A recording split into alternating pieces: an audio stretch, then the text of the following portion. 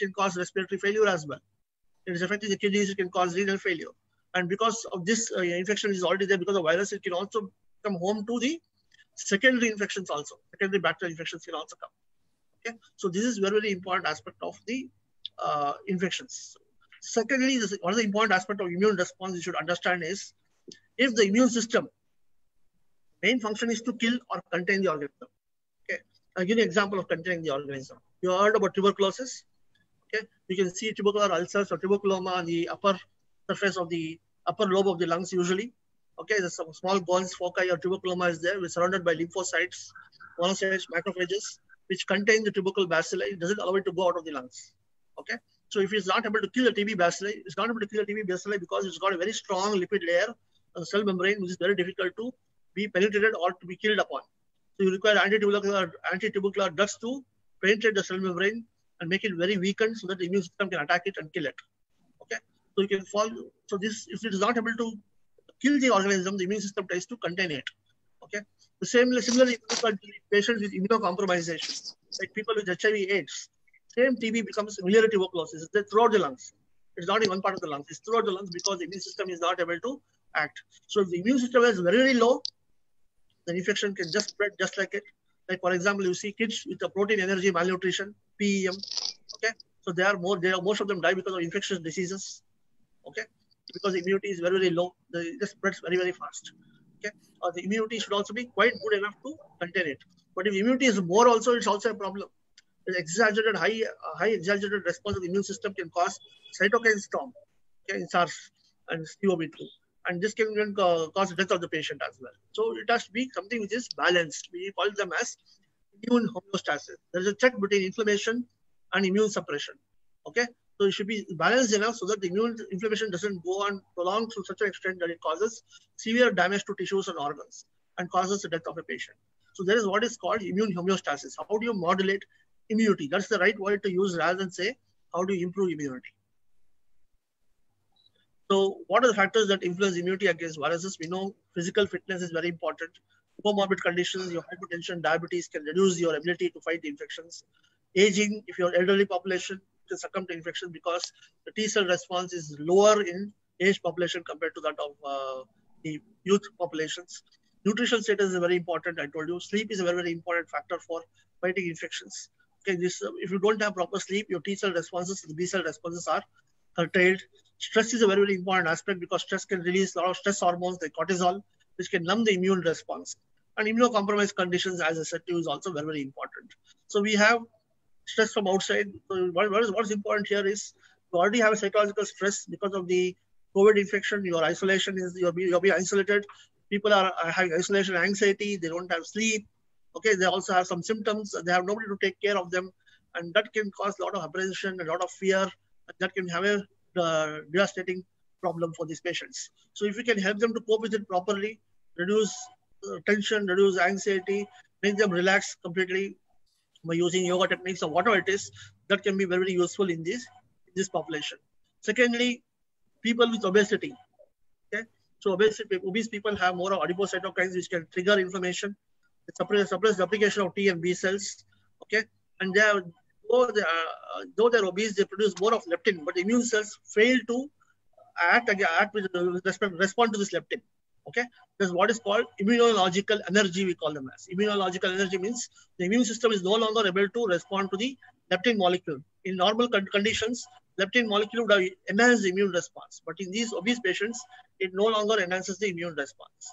Okay, and as I said to you, the malnutrition is again one more important cause, and this is very important for us to understand that over the years we have a lot of microbes which are invading us and causing a lot of diseases.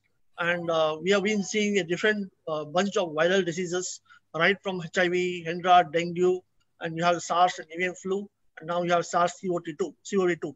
And that's because of our man's contact with the animal world, okay? Because of increased domestication of species and increased reliance on animal meat and being in close contact with animals, the viruses which are there, the zoonotic viruses which are there, are also coming into, transfecting into humans as well. And that is what is causing all these problems today. Very important. That's why, as we say, that we stay away from animal meat, and we also try to adopt veganism. Okay, so as I said to you, I told you about the first line of defense, the surface immunity. The second line of defense was your neutrophils, the innate immunity, and the third line of defense was the adaptive immunity. So here, this is what I said. Even in the nasal tract, you can see the virus is entering inside. You have the macrophages there. You have the complement system there. You have T cells, NK cells. All these things are present in the nasal mucosal lining, which can really mount an immune response. This is the immediate response which happens. Okay. So in pneumonia, what happens, especially in SARS-CoV-2? So you have the alveoli in the periphery of the lungs. Okay, this is the area where all the gas exchange takes place. And when there is a pneumonia, what happens? There is inflammation of the alveoli. The virus goes there. There's inflammation is there. There's edema, collection of fluid, and there's consolidation of the lungs causing pneumonia. Okay, this is a very, very important aspect. So how does it happen? Is by when there is a edema is because of the leaky blood vessels. Blood vessels become very, very leaky because of the inflammation, because of the inflammatory mediators and the cytokines, and this can cause the problem. So I won't go into deep details. And this is how it is. Have cytokines which are initial response, innate response, adaptive response here. And this is the kind of cytokines which are released here. And what they have found out in SARS-CoV-2 is the IFN gamma, which is a very, very important cytokine, is released as a part of the adaptive T cell response, is very, very low. Okay, in this population, people who have the SARS-CoV-2. So especially they don't know what is the reason why the IFN gamma is there. The cytokine storm is mainly because of the IFN alpha and beta and the TNF family and IL-12 which has been released. Okay, this is what is causing the cytokine storm. And it is the initial phases of it. And if it is prolonged for a longer time, then it becomes a problem. So one is again, this is one aspect. Second aspect which I want to talk to you is we are fortunate to see the many number of asymptomatic cases in India. Okay, the virulence of this organism in India is behavior of this particular virus in India is entirely different from what is seen in the West. Okay, you're not seeing a cytokine storm here. You're not seeing people just collapsing on the roads. Okay, you're not seeing you're not seeing 30% of the population being on ventilators here. Okay, only hardly 5% of those critical patients are going on the ventilators, and 80% of them are going to be asymptomatic. So people talk about herd immunity. We don't know whether it's true or not, but there are certain factors which can probably see that we are having this kind of a subdued immune response. Okay, what is important? What you can do in yoga and naturopathy here is to improve mucosal immunity. Neti kriya can be done, pranayama can be done, asanas which increase the tidal volume, the forced expiratory volume, respiratory airway. Okay, reduce the reactivity of the airways and improve the lung function tests. So all these things can be very useful here. And diet which are anti-inflammatory in nature. I'll not talk about more about this. I have more speakers who are going to talk more on this. I'll leave it to them, the diet and other things. But I just want to share one important research which is published about fasting. So people talk about using fasting for infections. So what is important to understand here is fasting is very, very good when you have a bacterial infection, because you want to produce a ketoacidosis, you want to produce ketones, which can have a detrimental effect on the bacterial growth as well as on the bacterial toxin. Whereas the same thing for viruses is should not be done. It is very bad for having a fasting for viral infections. So what we talk about for viral infection is mainly to do with good nutrition, more amount of proteins, more of vitamins, and more little bit of glucose, which is enough to sustain the immune response against the viruses. So I just want to play a small video about a small research study which has been published by the journal called Cell, a group of researchers from US. So I'd like you to share this video with all of you.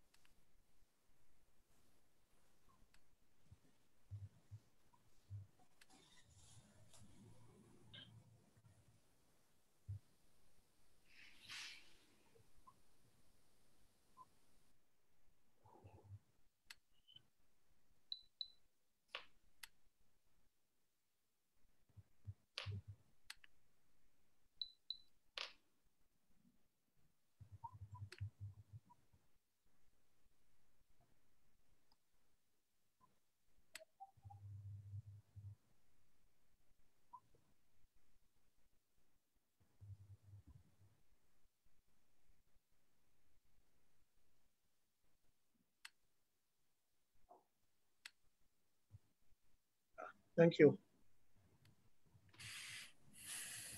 Thank you, Dr. Rao. I think it was very interesting to see the comprehensive view of what is immune system, how it works, and what are the most relevant points with regard to COVID-19. There are a few questions which have come from the audience, uh, and I would like you to pay attention if you have any specific research or any study which has come to support about herbal medicine, number one, Vastra Dhoti, pranayam. One specific audience asked for the Vastrika pranayam, chest pack or throat pack. Fasting you have already answered. So if we have any evidence on these treatments supporting or improving our immunity. Okay, let me just go to the first question on herbal medicines. Yeah. We do use tulsi, we use ginger, we use neem, we use several things which are there available in the kitchen as a part of our remedies. And nobody can stop this from using this because they're also foods. Food is also a part of the food for us. Okay, so we can use them as far as these herbs are concerned for our own treatment. There should not be a problem. Okay, one is that. And secondly, there are people who are content saying that the herbs are belonging only to Ayurveda, but Ayurveda, Unani, Siddha, if you see, all of them more or less use the same kind of herbs for everything. You just call them by different names, but they're all the same. Okay, so there should not be a confusion on this. So anybody can use the herbal medicine. So for example, we may use curcumin from extract of turmeric, whereas they may use turmeric in a full form, a different form altogether. So the way you use the form of using the particular herb varies from system to system. Curcumin. We are using it is what defines us from the other people. One. Second thing is, you're talking about NCSM bill and other things. Let them not discuss about this turmeric because that's not part of this particular webinar. And magnetized effect water on COVID-19, we really don't know about the effects of magnetized water on COVID-19. There's no study done on this. This is a virus which is very, very new, 3 months old, and people are just trying to understand how the behavior of this virus. So we still don't know how does magnetize. People are talking about ozone therapy. People are trying to use hyperbaric oxygen. People are trying to use acupuncture. People are using TCM, traditional medicine. But we still don't have evidence for all these things. But how does pranayama improve immunity? I would like to tell you probably it helps in reducing the airway reactivity. It helps in preventing flu by improving the mucosal immune defenses. Okay, this is a very, very important aspect of the immunity, improving the mucosal immune defenses. And if your mucosal immune defense is good, then you probably may not contract the disease also. We don't know that. Okay? Vastrika and Ujjayi is... Dr. Raghavendra, I think there was one important point which was brought in by a panelist in another webinar which I was attending, is that, COVID-19 is a very new condition. So there is no evidence against COVID-19 in any system of medicine or any form of science. So instead of looking for evidence at this moment, what is more important is that whatever you feel is going to work against this virus or any viral condition in general, or any respiratory illnesses in general, or anything which helps boosting or improving your immunity in general, those all principles should be applied in this particular case, because that is the only thing which we can do quickly. If we look for the evidence before we start applying the principles or before we start applying the treatments, then probably it will be too late.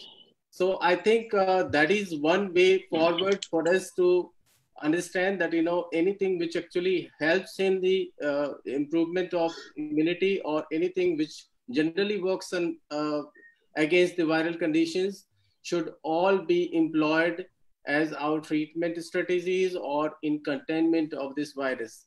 So there is no copyright of any system of medicine against the treatment of COVID-19.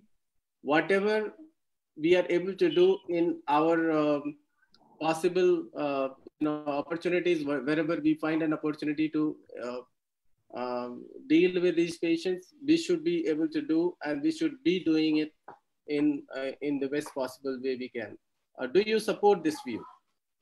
No doubt, we need to do a lot of work on research on trying to find out what can be done. When before you do the research, you start using these interventions for population, see how does it pan out. It's very, very important because nobody knows what is happening. But always be cautious. Don't try to err, because if you take this kind of advisory saying that you're already doing yoga, the immunity is going to be good and you will not get the disease, is a wrong concept. So you should always be on the cautious side. Do this as well. Do everything possible to improve immunity. At the same time, be cautious. Maintain the social distancing norms and everything else possible to prevent yourself from contracting this infection. Thank you, Dr. Raghavendra Rao. I think now the next panelist, we will move on to Dr. B.D. Chidananda Murthy. He is a very renowned person, very senior yoga and naturopathy physician, currently the Chief Medical Officer of Jindal Nature Cure Institute and the former Director of Central Council for Research in Yoga and Naturopathy, as well as National Institute of Naturopathy. Both these are the apex institutions of Ministry of Aayush, Government of India. Now I invite Dr. Murthy to please speak. What is his view on the naturopathy and yoga for COVID-19? Open to you, sir. Thank you, Dr. Rajesh Singh. You have camera towards me. Thank you, Dr. Raghavendra, who has scientifically explained the immunology and the pathology of the COVID virus. Of course, now nobody claimed that they have done any research for against this COVID. It's a research is a new thing. This COVID itself is a 3 months or 4 months baby, 6 months baby. So it takes years up together for the research thing. With my 44 years of experience, so the naturopathy and yoga is nothing but we call it mind-body medicine, holistic approach. We have to improve the mental health, the physical health, immunity, and even gut health. Digestive system has to be perfect. The proper nutrition, absorption, all things have to be taken care. So in this COVID aspect is mainly, as we are well known told, is major thing is maintain social distance, continuously wash, hourly wash up the total the hand wash, and also protect yourself and protect others by wearing mask. That is there. Apart from that one, as per the immunology is concerned, is what I have made some study there. The continuous sipping of hot water drinking for 48 hours in the initial first 2 days, it is found to be because it can kill the virus. Because it increases the temperature. If you go on drinking and continuously drinking hot water, it will body temperature rises. The sweating also causes. So with this aspect, it can control or reduce the replication of viruses.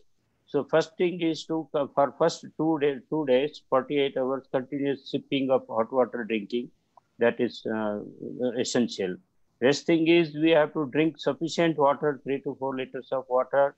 The moment you get up in the morning, we say in generally, Prabhate Uttistate Ushapanam, drinking of about up to 1 liter of hot water drinking, especially in this coronavirus, we advocate hot water rather than the normal or tepid water drinking. So to boost the immunity, we always advocate in naturopathy for vitamin C products, that lemon, amla, orange, lemon, honey water, etc. Natural glucose, that is also there. And iron-rich food is apple, black raisins, black dates, amrud, guava fruits, and even ragi porridge. It's also rich in iron. It can be taken all over India. So these are available also, easily available, that thing. And third thing is zinc rich is also required for the boosting immunity. That is papaya seeds and watermelon seeds are found to be very useful, and the seeds only, they are not costly also. That should be used. And also the amino acids, which are well present in multigrain sprouts, can be taken ample. Apart from that one, omega-3 in about 30, 40 years plus case, those who are diabetic hypertension or coronary artery problem, they should go for the flax seeds, walnuts, and fish oil capsules also. These are all essential for 40 plus aged people as a therapeutic measures. And we have found useful in experience in Tulsi Kada. So that is even helpful in malaria and other fever condition also. That can be used here also. Tulsi Kada, you take 20 leaves of Tulsi and 10 pepper, black pepper, 5 grams of turmeric powder and 10 grams of ginger. You just crush it and boil it well and filter it and add organic jaggery and drink. It's a good tonic, a good relishable drink. It can be adding with green, black jaggery, organic jaggery. It can be relished. People can enjoy 2 to 3 times a day. That is also found useful in this one. And naturopathy, we advocate for all diseases. At least one time you should take the raw food, only raw diet. That is any seasonal, regional fruits are available apart from above what I have told earlier. But any seasonal, regional fruits, all fruits are good. And any seasonal, regional salads, they're all good.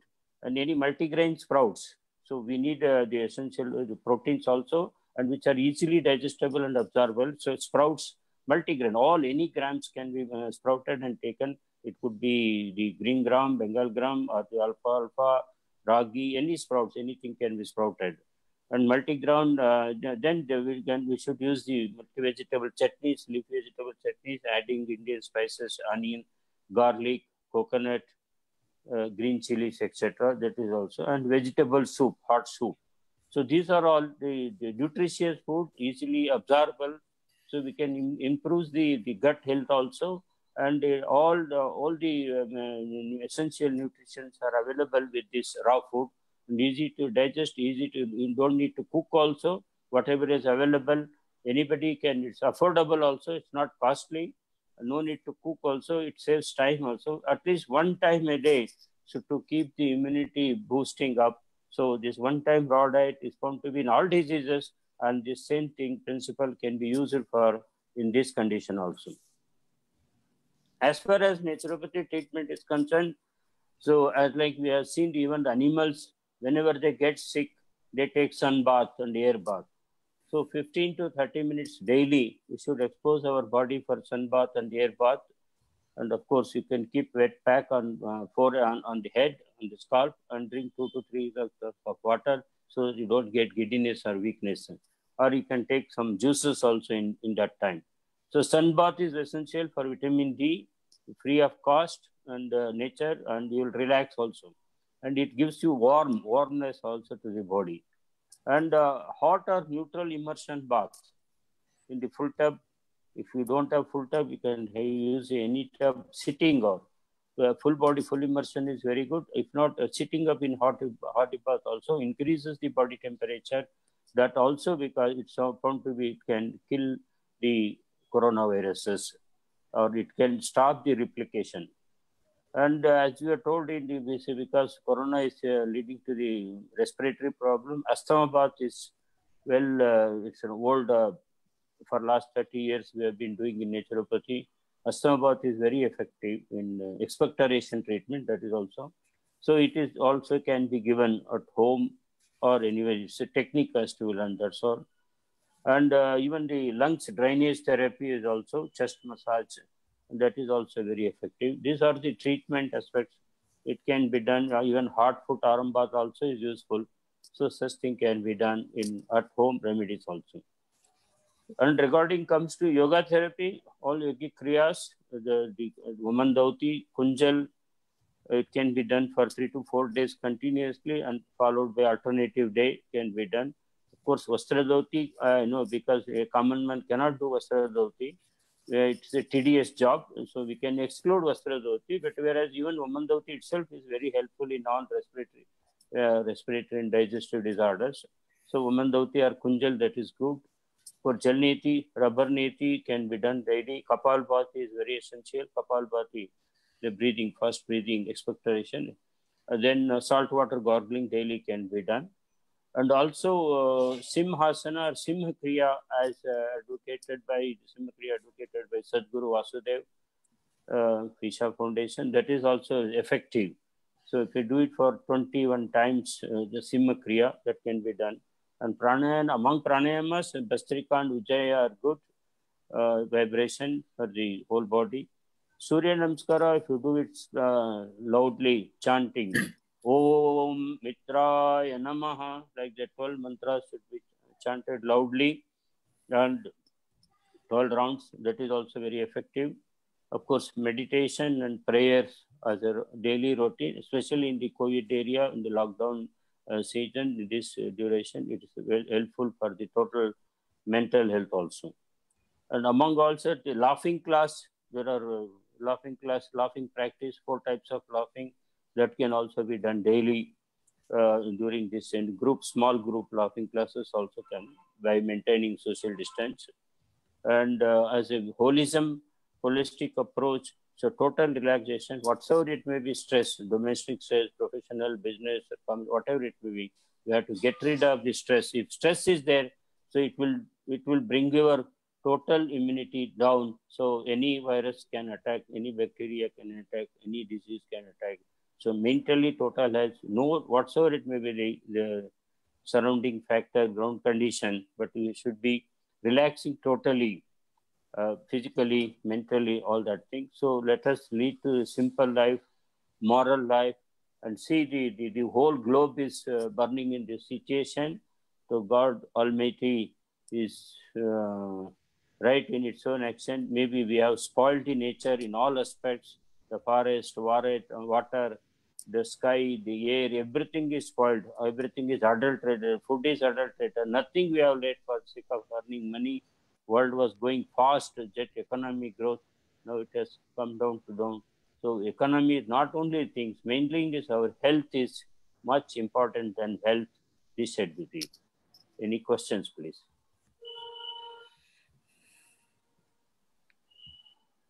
Very nice, sir. Actually, there is a question. I think you should answer that. The question is that, there is enough evidence that the circadian rhythm, the disturbance in circadian rhythm, our sleep and waking cycles, that disturbs our psychological state, causes stress, and changes our hormone and immune reactions.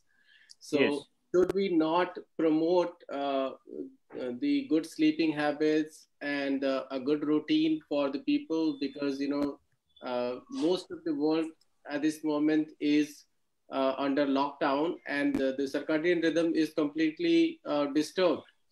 So should we not promote this aspect, a good sleeping habits and maintaining a good routine to the people who are watching this?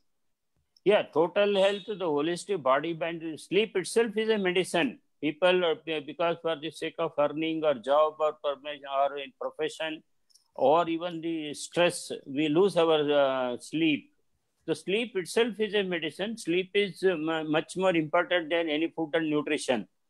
So we can be without food for 2-3 days, but if you can't sleep, if you sleep one night, don't sleep one night properly, so you are disturbed the other day. So sleep, it's as per the modern science also, sleep itself is a medicine.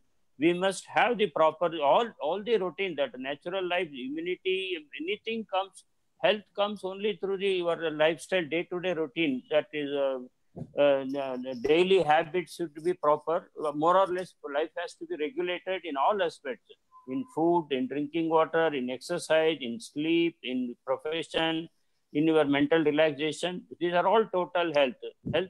Without this basic thing, you cannot buy health. Sleep has to be regulated. It's like the food is important. More than important is the proper sleep, sound sleep. So that your whole body, our whole system, our organs rejuvenate. If you don't sleep, then mind won't get rest and relaxation. So then the next day life is very disturbed. Perfect, sir. I think we'll bring you in whenever there is any other question which we feel is something which we should, or you can feel free to comment anytime. Yeah.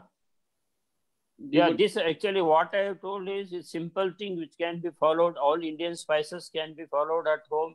Nothing like all herbs, tulsi or adrak or these things. These are all the ginger. These are all available. And so what I told is out of my rich practice all over India.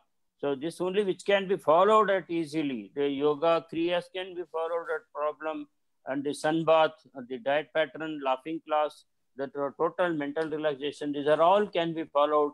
And what I advocated, the food also is easily followable, and definitely it will help in boosting your health.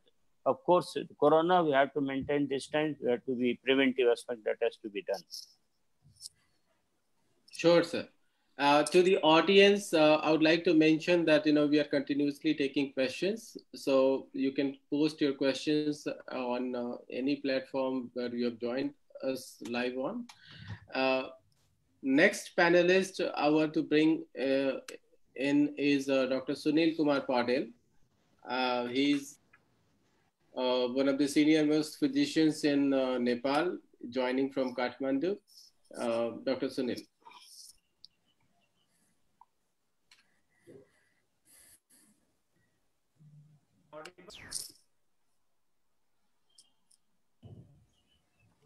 Am I audible?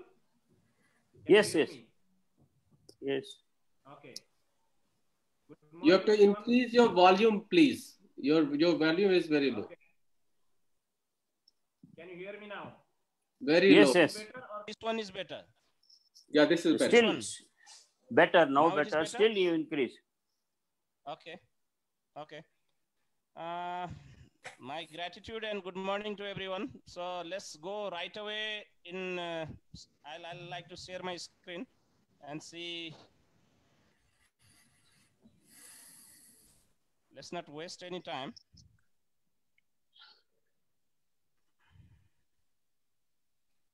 Okay, today we are going to talk about lifestyle changes and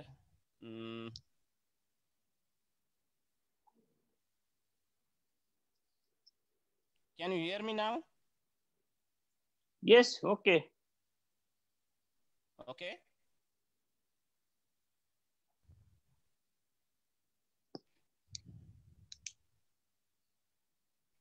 So today we are talking about lifestyle changes and superfood for super immunity. Okay. So all these things, all this recording also will be available on the new YouTube channel we are going to launch soon, Life Positive 9. If anyone is interested, there is my phone number that will be available at the end of the session. So for the time being, let's go to the slide. So let's just summarize. Basically, Dr. Murthy has already told, let's come to each and every point, okay? So the best way to boost our immunity and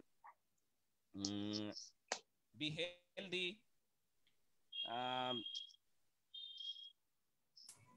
is return to nature. We all know.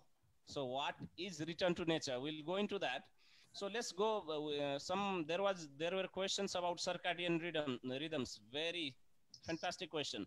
Yes, circadian rhythm affects our immunity for sure. If we are not regular, there have been fantastic researches, and the science community, the medical science is very clear now that if you don't sleep at night, you are more prone to diseases, and you are more prone to NCDs, non-communicable diseases, as well as communicable diseases. So sleep is must, and there has been numerous researches, and the latest one I'm talking about, like 2019, the research says not too much of sleep. Around 7 to 8 hours of sleep is very well. That's good enough. Okay. Then 7 to 8 hours of sleep. Then natural water. I'll talk about water, and I also would like to focus on water. Which kind of water do we drink?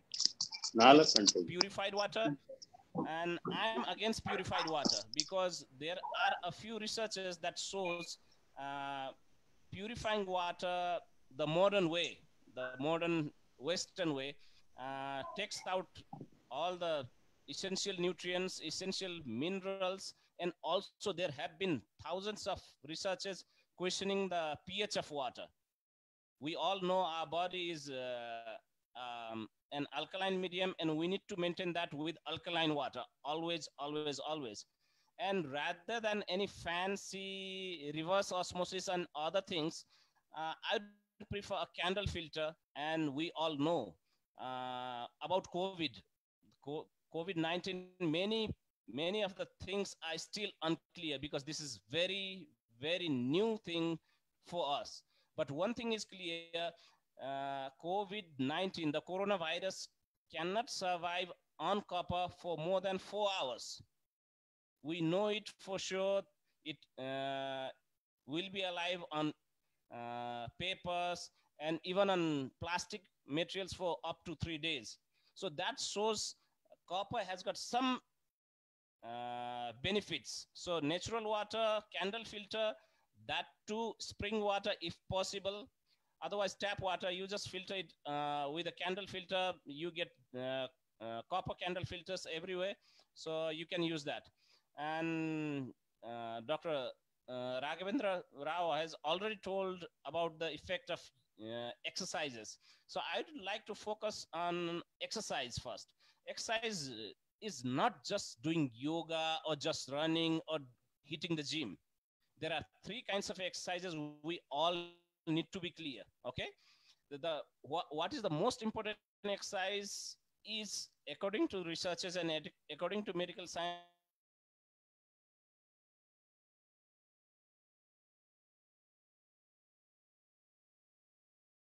means aerobic exercise that keeps your heart rate high, that makes you gasping, all these things.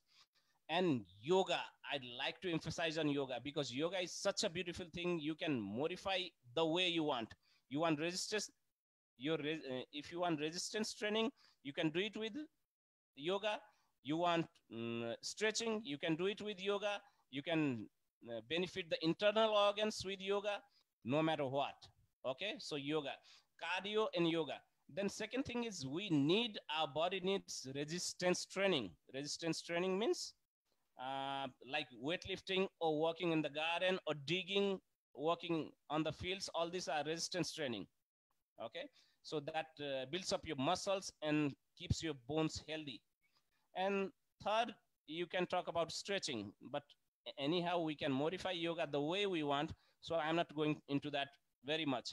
And Dr. Murthy has already told about pranayamas and kriyas. These are very much essential. Okay, so I'm not going to in depth with that.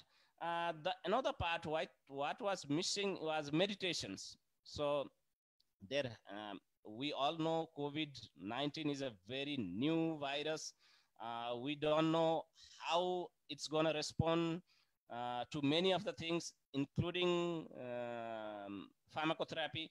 But meditation, we know, is excellent for balancing the immune functions. Okay, so I'd love to add meditations, and there are thousands of types of meditation. You can use any. Then another thing I'd like to focus is on vegetarianism. Yes, being vegetarian is very much essential. We already know, the science, medical science already knows that more than 70% of the virus diseases came from eating meat, came from animals, right? More than 70%. It's a statistics given by WHO recently. So being vegetarian will help, no doubt. And also another problem that alters our immunity is addiction. So we need to be addiction free. Doesn't matter whether it is alcohol, smoking, all those things, because we all know this suppresses our immune reactions, immune functions, all those things. Being vegetarian, you can already know about plenty of veggies, salads, fruits, all those things. Healthy routine should be always there should be a routine your body needs to follow. Otherwise, it gets exhausted. The moment you get exhausted, it's obvious that the immune function gets exhausted. So healthy routine should be there. It needs to cycle. It needs to be a healthy routine.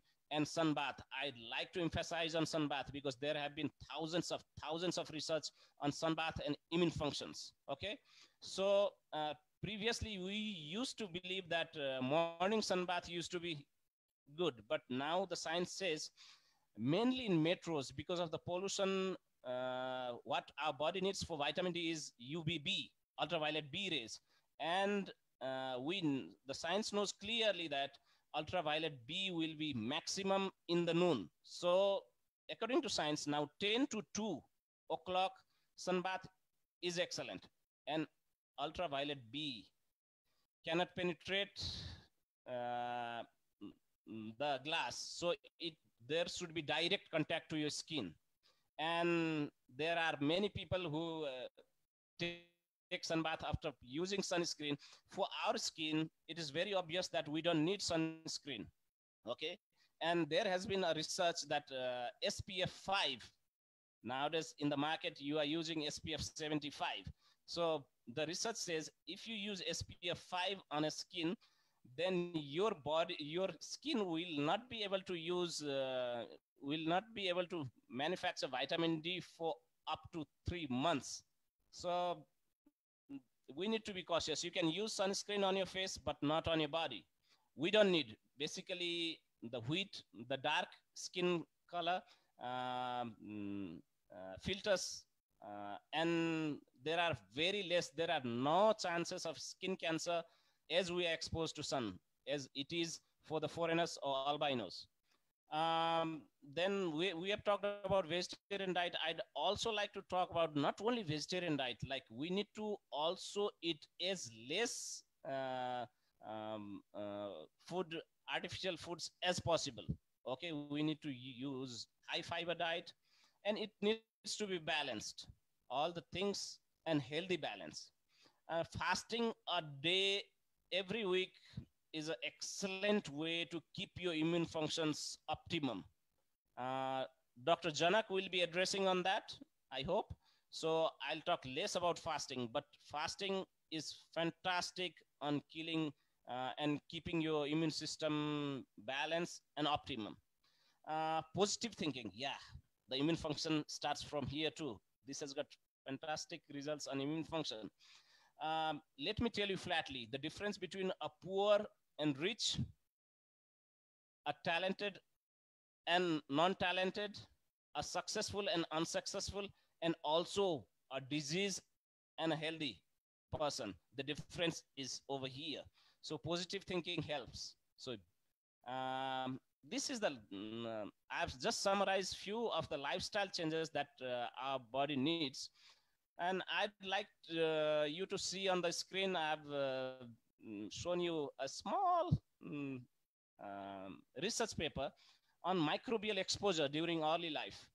You can see there have been many hypotheses, including BCG vaccine and other things, but why we are so immune, why less people are dying in Asia is because we are exposed to microbes early in life. Because Dr. Rajesh and we were in UK in the Virgin Islands for almost 7 years. And I'll tell you, we did not have no fever for 7 years. We didn't have no cough for 7 years. We didn't have no cold for 7 years. So in the West, it is very difficult to get exposed to all these pathogens. Over here in Indian subcontinent, we are exposed to cold virus, influenza virus, rhinovirus, all these things. So that has kept our immunity a little bit high. So that could be one of the reasons. This is one of the hypotheses I'm putting on, but this is research backed. You can see on the screen, microbial exposure during early life has got persistent effect till your death on natural killer T cells function, and this applies to the virus too. Okay, so we are lucky. Let's say we are lucky. And today I was supposed to focus on superfoods. Okay, what are the superfoods? Superfoods are the foods that are used by the centenarians, like I've researched extensively for almost 10 years in those areas where people live more than 100 or more than 90. And these are the foods they eat a lot, and their immune function is high. That's why this is lead to the longevity also. So the superfoods, we are going to the superfoods like green foods, veggies and salads, fruits and nuts on 3, fermented foods, germinated foods, colostrum, whole grains and legumes. So we already know, and Dr. Janak will be talking on this, veggies and salads. So I'll not be touching that part. I'll just show you a few slides. Fruits and nuts, he'll be touching on that. So I'll not touch that part. Germinated foods, Dr. Murthy has already talked about that. Whole grains and legumes, Dr. Janak, he'll tell you about that. So I'll talk regarding a few more interesting points. Okay. So let's go for these things. Can you see it on the screen or not? Otherwise, I'll just keep it a little bit bigger so that it will be easier for you guys. Okay. So so green foods, let's talk about green foods, because very less people will be talking about this. What are the green foods? Let's be very clear. The green foods are divided into 2 chapters. One, wheat grass, barley grass, all these things. And second is seafoods, seaweeds. Okay.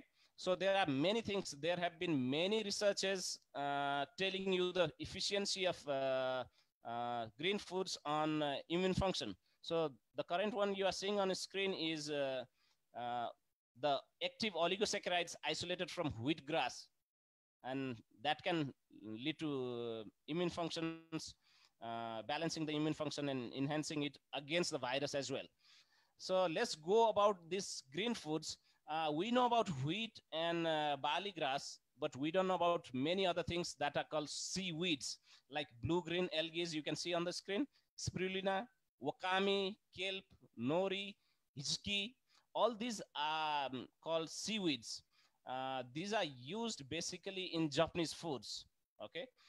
If you go to Japanese restaurants, they wrap the rice into a green film. Those are called nori hijiki. Okay, the blue-green algae leaf. They are highly nutritionally concentrated form of food.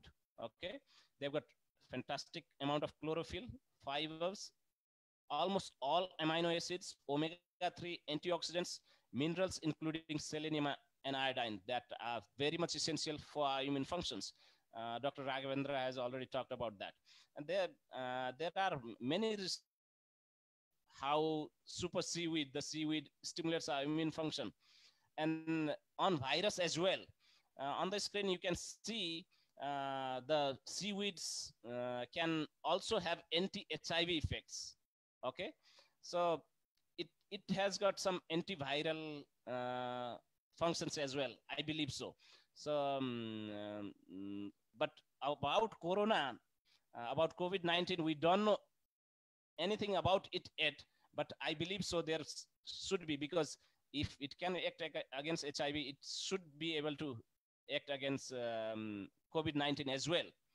So about veggies, we know about veggies, and Dr. Janak will be talking about veggies, but right now I'll tell you, Allium group, we should not forget, these are antivirals. I'm focusing you on antiviral veggies.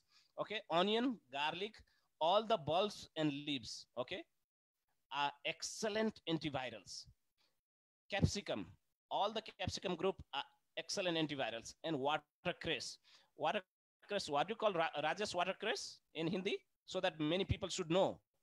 This is available. This is a vegetable that grows on all wetlands. This has got round, thick, wet leaves. We call, in Nepal, we call that pani ghas, or it grows on the, it's excellent. And according to the researchers, this is the second best food ever in the world. The first is being almond. The watercress is another. This is available all over the world, no matter wherever you go. If there is some small pod, it starts growing automatically, watercress. You can Google if you are not very clear on watercress. So the second is fruits, seasonal fruits. And I like to focus on acai fruit and berries, which has got fantastic functions, fantastic, helpful, very much helpful for our immune function as well. And we all know about dried fruits and nuts. Beta carotene, vitamin C, E, all these things Dr. Janak will be talking on. And if you'd like some references or research papers, I'll be happy to provide you that as well. Let's go to another interesting chapter is fermented foods. Okay. Fermented foods. Many people don't know about fermented foods, but I was born in India and grew up in Nepal. And so I know fermented foods in Nepal has got fantastic variety of fermented foods. So what are the fermented foods? Let's go to that. Okay. In India, we use very less fermented foods. So we need to focus. I'm going to focus on this chapter a little bit more. These are also called bioactive and functional foods. Okay. So yogurt is a fermented food. Dosa and idli batter is a fermented food. All the prebiotic, probiotic, all the bacteria that are very much essential and very much helpful for us are called fermented foods. Okay. But when we cook dosa and idli, I feel I've few reference to the researchers as well. The scientists believe that good bacteria get killed. So maybe you can just taste little bit of idli and dosa batter after it gets fermented. Here we are talking about bacterial fermentation. These are called bacterial fermentation.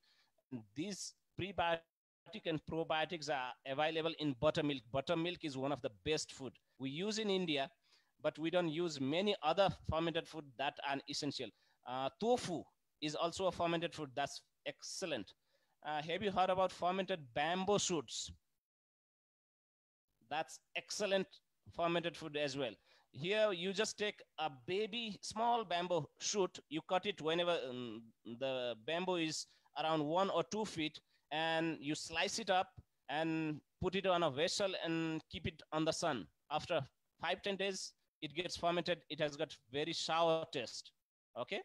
This is because of the lactobacillus, a variety of lactobacillus fermentation. It has got prebiotics, probiotics, everything. And the same thing applies to fermented veggies as well. You just pluck whatever the veggies you want. In Nepal, they use mainly tori. Tori is what do you call? Mustard greens.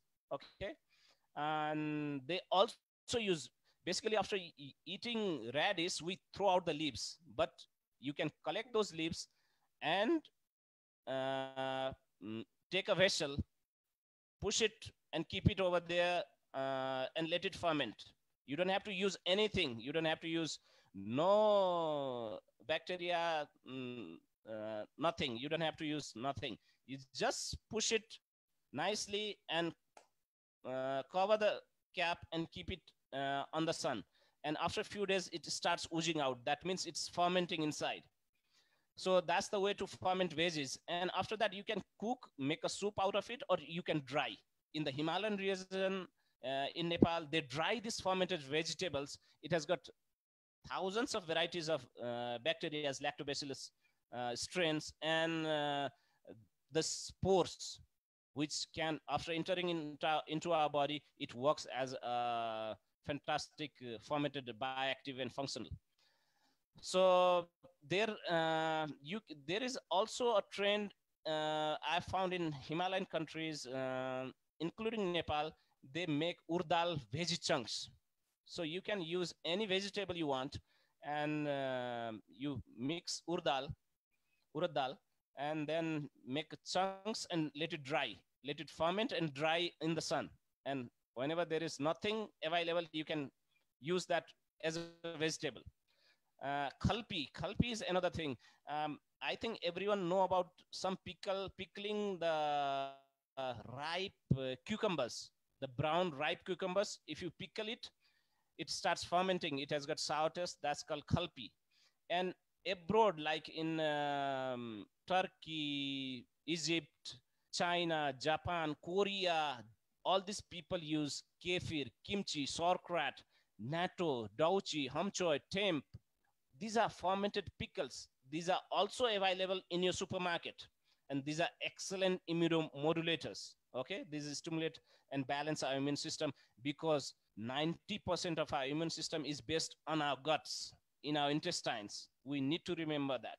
The immune system lies in our stomach.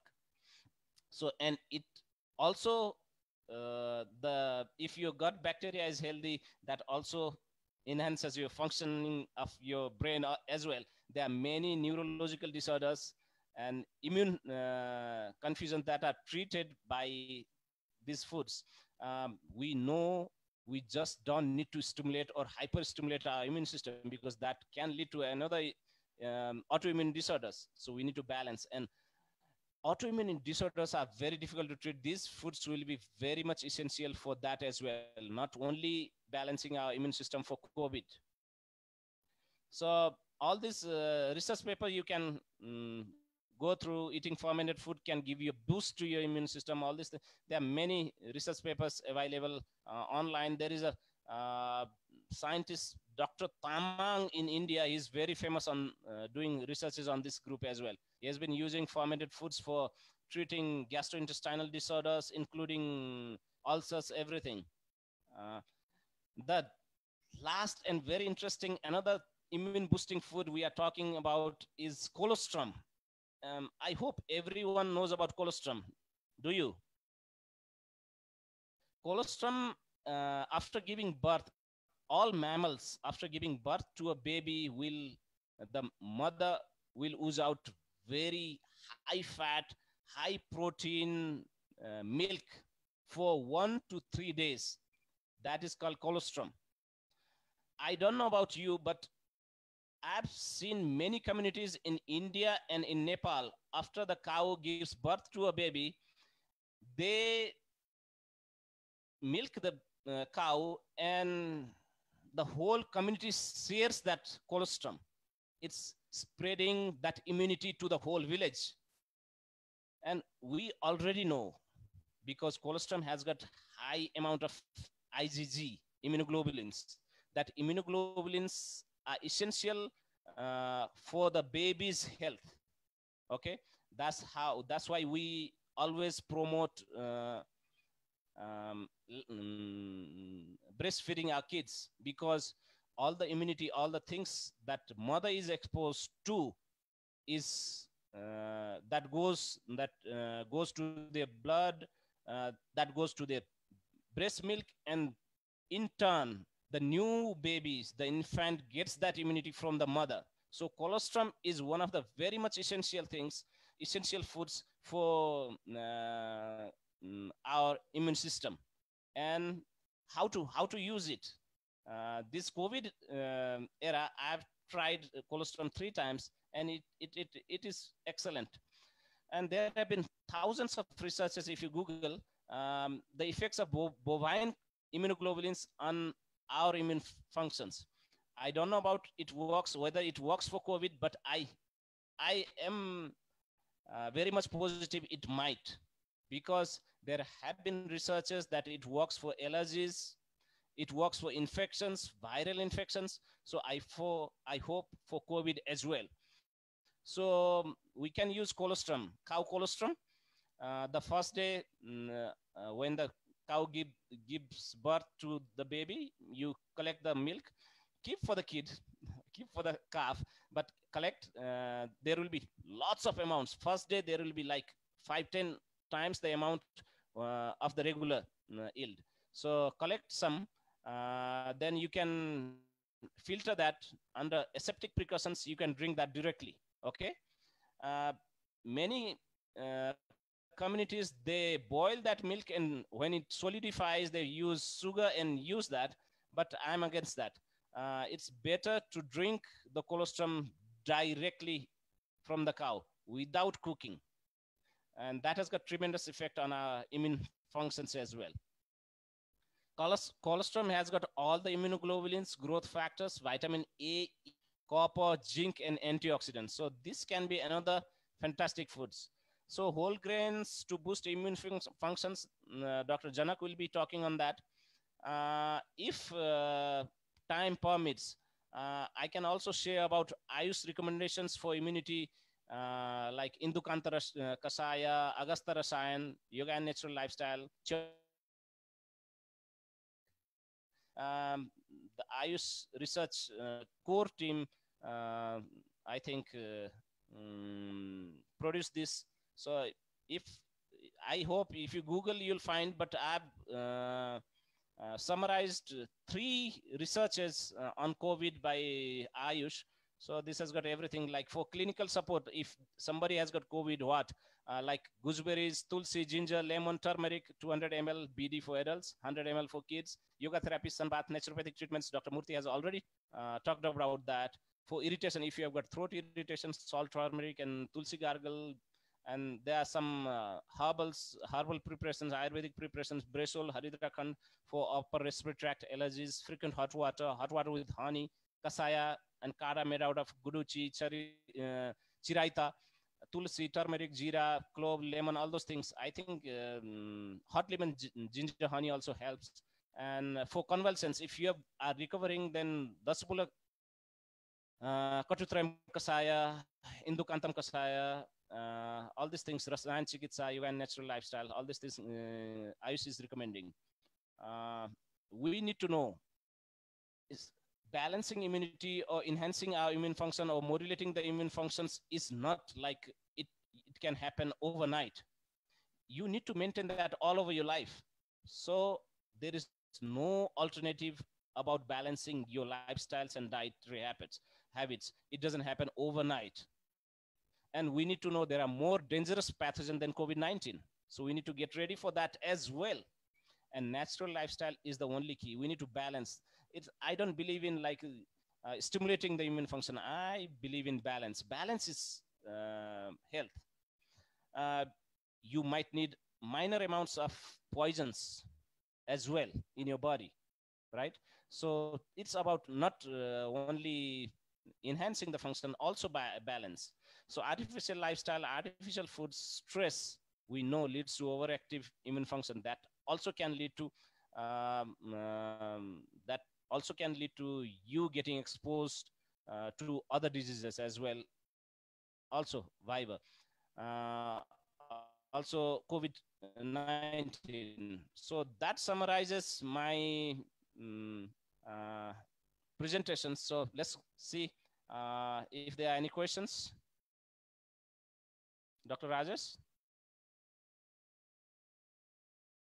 Dr. Sunil, I think there is one very interesting question which I would like to put to Dr. Murthy.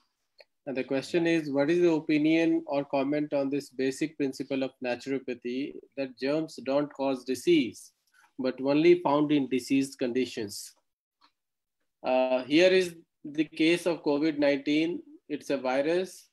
Is it because of unhygienic body or unhealthy body, or respiratory disease which is predisposed in individual living complication? So what he's asking actually, the anonymous, we don't know who the belief which says that, you know, viruses or bacteria, they are created in a body which is having a lot of accumulated morbid matter, unwanted material. So since COVID-19 is a viral condition, is it because our body is more ready to receive this virus, or is it something else which we have to look at? Sir, I think, Murthy sir, you have to unmute your phone. You have to unmute it. Yeah. Okay. Hello. Yeah, we can hear. Yeah, please go ahead. We can hear you, sir. So, yeah, we see in philosophy of nature cure established 100 years back, it is told the bacteria are the secondary factors and the primary factor is the toxemia. foreign matter, that all. But it may be, it is not fully, in this COVID case, it may not be fully correct, but not fully wrong also. Because it may not affect each and everybody. Immunity, of course, immunity, toxemia makes an importance. It can be, it's an exceptional case also, because here it is fast growing. It can attack anybody, even a 100% healthy person also can be attacked. So this is exception. We have to accept that one. But in order to sustain that infection, the immunity is good. We have to detoxify our body. As I told you, you have to take enriched food in vitamin C, vitamin zinc food, zinc-rich food, iron-rich food, all these things, and amino acid food, a lot of sprouts, natural food, and Indian spices. It can be taken. This infection can be controlled, and the viral multiplication can be reduced. So it is a both aspect. I would like to add one more thing to what Murthy sir said, and that is that majority of the cases in COVID-19 are asymptomatic, which means that you don't have any symptoms of the disease. Number one. Number two is that majority of the cases of positive cases of COVID-19, which are tested positive, which are admitted into hospital, they do not have complications. Only about 20% of the people actually need hospitalization. 80% don't even need hospitalization. Out of those people who are tested positive, only 5% need critical care, which means that these are the serious people, those who need ventilators or life support systems.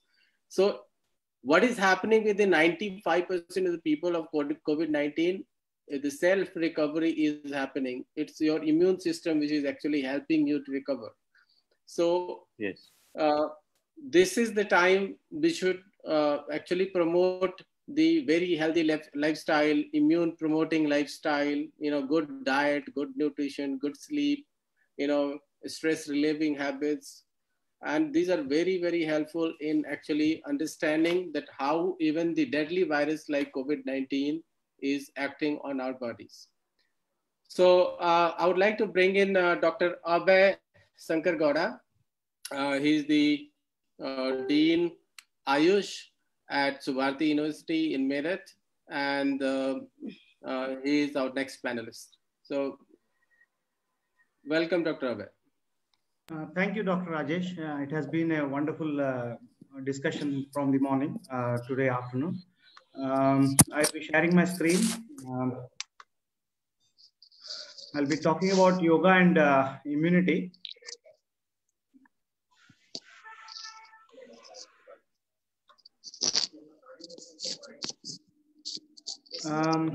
As we all know,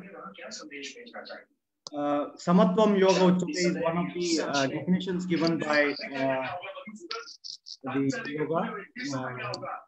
Brings equanimity. That is, it brings not equality, it is equanimity. It brings a sense of balance in the physical body as well as the mind and the emotions and all the aspects of human existence. Now, yoga has 8 limbs: yama, niyama, asana, pranayama, pratyahara, dharana, dhyana, and samadhi. Most of the people only focus on the physical aspect of asanas practice.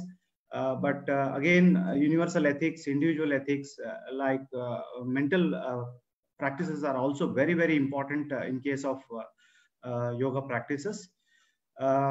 The advantages, again, it is easily integrated with any system of medicine. It not necessarily see that yoga is practiced individually or something like that. It can be practiced along with any system. Maybe Ayurveda, maybe allopathy, maybe homeopathy, any system of medicine, and also as a preventive aspect also to maintain and maintain good health as well as prevent diseases. It can be used. It has very less or adverse, very low or nil adverse effects, and it's a holistic approach with answers to stress-induced, that is psychosomatic illnesses, as well as modern day lifestyle disorders is very, very important. Although many forms of yoga practice are safe, but some are strenuous and may not be appropriate for everyone. One has to consider their age, their physical abilities while practicing yoga. How it works, it again teaches the sustained muscular activity with the internally directed focus, producing a self-contemplative mental state. So it is not just an exercise, it is to be proper observation, proper breathing. That is, awareness is very important while doing yoga. It's not just a form of exercise or the way one does gymnastics, the way one does athletics. It's not that. So it is very important that to have a sustained muscular activity. That is very slow action. I'll be coming to that. And it triggers neurohormonal mechanisms that bring about health benefits by suppression of sympathetic activity and producing a relaxation response through elevation of parasympathetic activity. That is a wonderful thing, which see till now the autonomic nervous system, which has their sympathetic and parasympathetic aspects, wherein the stress induces the sympathetic activity. Parasympathetic activity is very important to stay healthy, to be relaxed, and that's what yoga does. It produces a relaxation response. The psychoneuroimmunology effects of stress can be reversed by the practice of yoga. Now, what is the psychoneuroimmunology effect? Again, the mind, status of the mind. For example, stress is a simple example where the mind is affected, and because of that there will be neuronal as well as hormonal changes in the body, especially because of stress hormones like cortisol, etc. And these will affect the immune system of the body. The immune system of the body, it can be altered to a autoimmune disorder, or it can be altered to a hyperimmune status, or the immunity status can be lowered. These can be balanced by the practice of regular yogic practices. Now, how it works again, yoga brings down the cortisol level, the beta endorphins are increased, the decrease in interleukin 6 and TNF alpha in chronic inflammatory diseases, and also risk of cardiovascular events in obese subjects is decreased. Meditation also helps in improving these immunity factors. See, one who cannot do yogic practices can also practice some music therapy or such relaxative things, which will be helpful in decreasing the cortisol levels, or decrease the interleukin 4, interleukin 2, and increase interleukin 4, which is good, and also allograft survival, etc. And the stress response, see, as shown by the medical fraternity, stress is going to alter at the HPA axis, that is hypothalamo-pituitary adrenal axis, and create a lot of hormonal imbalances in the body. And this is a simple example of how it can create a increased heart rate and increased blood pressure in the body by the stress response. And when there is a relaxation response by practices like music therapy, like yoga, like relaxation, meditation, and all that, the blood pressure also can be brought down. That is, of course, this is voluntarily it can be brought down. There is no more saying that autonomic nervous system is not in our control.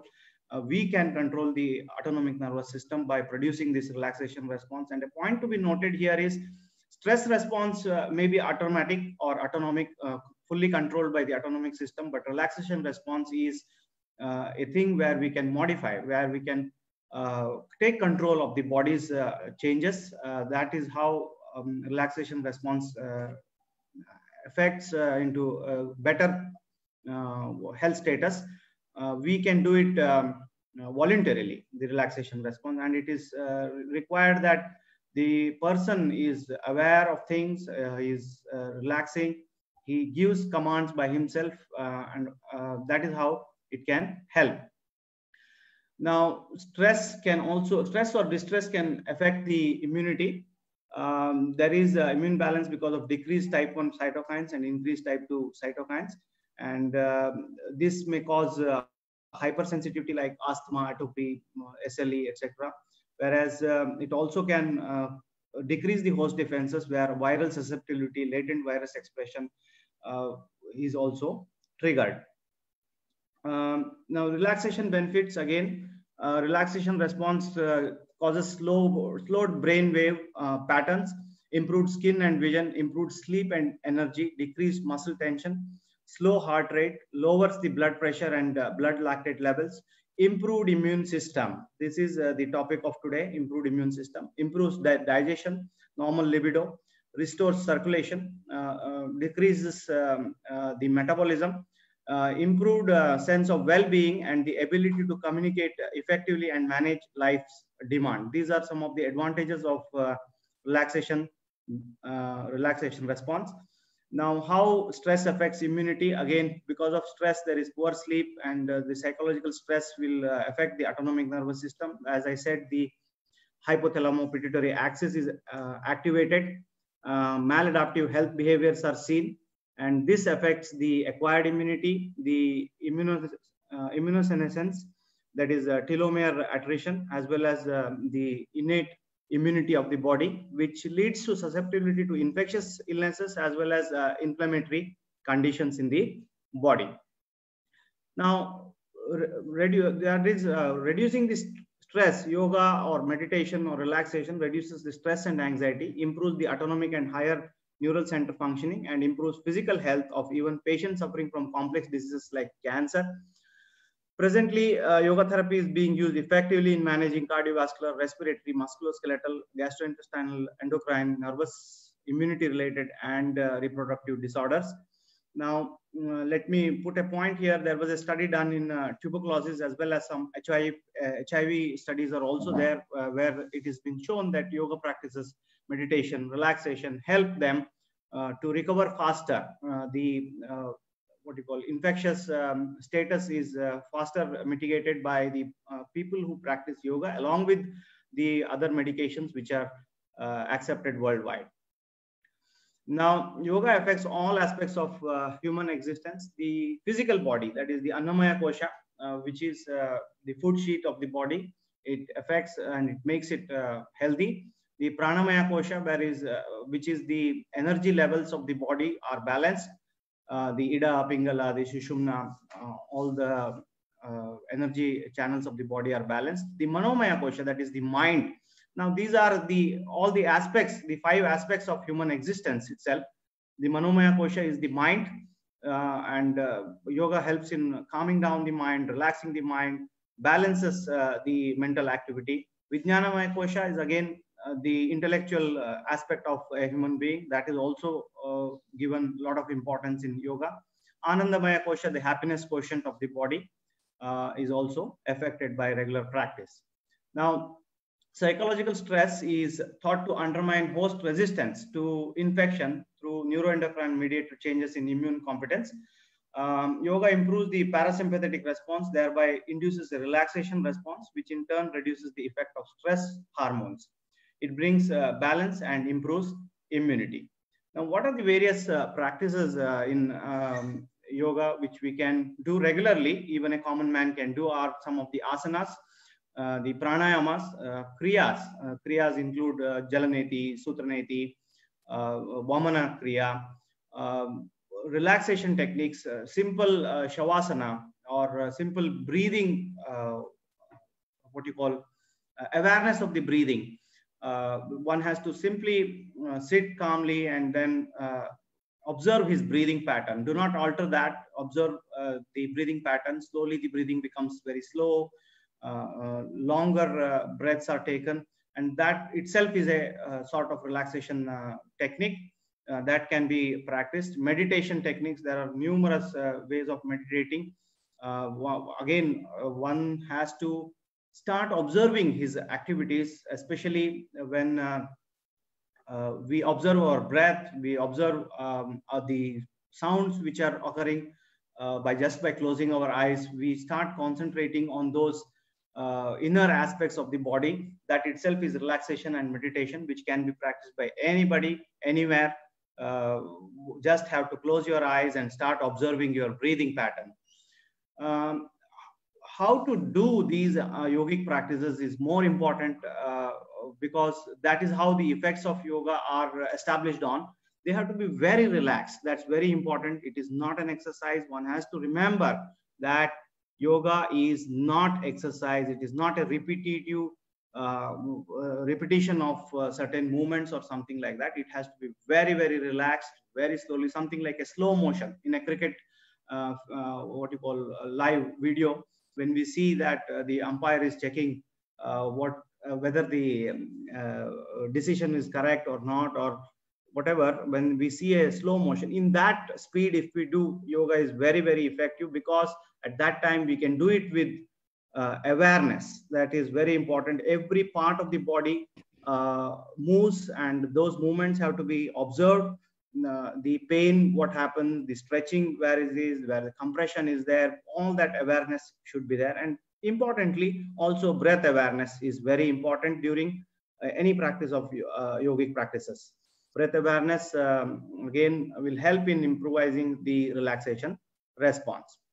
Now, other advantages of yoga other than this is stress reduction. Of course, as I told you now, helps stay fit. Now, because of the COVID-19, we are all under lockdown, and most of the people are have become very, very lethargic, very sedentary in their lifestyle, and this would forget about COVID-19. Just because we are staying healthy inside the house, we are staying safe, we are maintaining the social distance. What would happen is in this long what you call lockdown, other health problems could be developed, like obesity is one of the simplest thing which can occur. Diabetes mellitus, which is also a risk when we have sedentary lifestyle. So these lifestyle disorders can be avoided by regular practice of yoga. More balanced mental state, it reduces the anxiety of the person, because in these difficult times, again, everyone is anxious about staying at home, and anxious about getting COVID-19 infection, anxious about what will be the financial status after this COVID.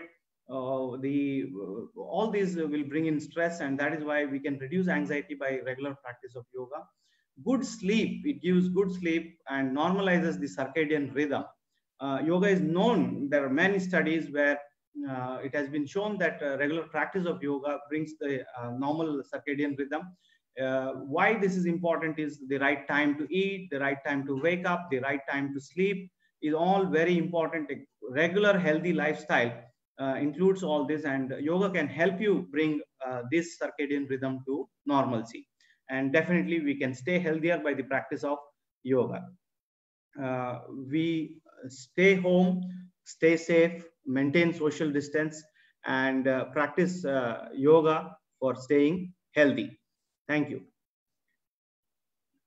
Because there are a lot of practices which, I mean, there are hundreds of practices. We cannot list out any practice as such.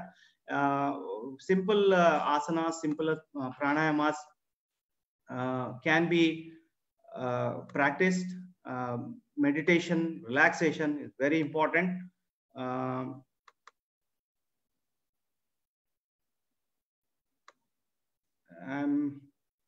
Am I audible? Yeah. Okay. Okay. So if there are any questions, I'd like to take them. There are a lot of questions coming in about the specific use of kriyas. 1 second. I'm not able to pause sharing.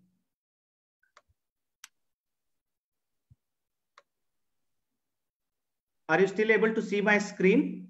Yeah, it's off now. Okay. Now it's paused. There are yes, Dr. Rajesh, you were saying about?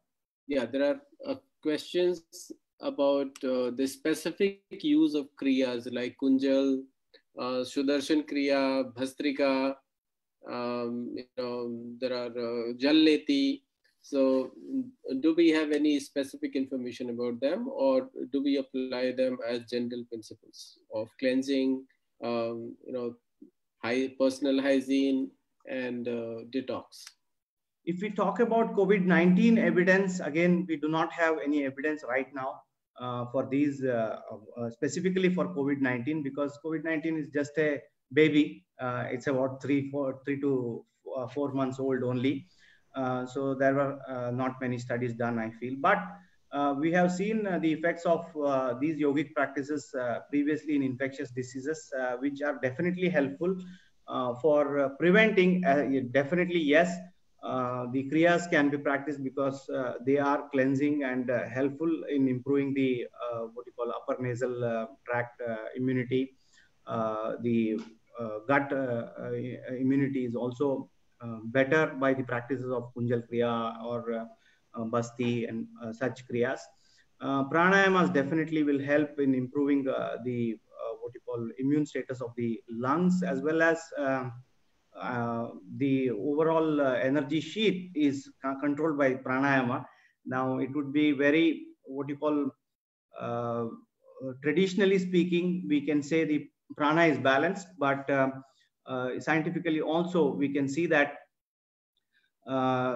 scientifically we can also see that the immune functions or immune system of the body is having a lot of improvement by the practice of pranayamas, the Sudarshan Kriya, the various techniques which are explained in the traditional texts of yoga have been proven to be clinically very, very effective also in various diseases. As I said, tuberculosis is a very what you call grave infectious disease which affects the low immunity people. It has been shown that during tuberculosis there is a faster recovery or a sooner what you call the bacterial status is negated and earlier. Also, a lot of studies in HIV were done with yogic practices like meditation, relaxation, which have shown that definitely the coping strategies for these stressful disorder. I mean, there is a lot of stress in these disorders also. I'm not saying COVID-19 can be totally what you call remote because of yogic practices, but definitely it will help the people who are already suffering.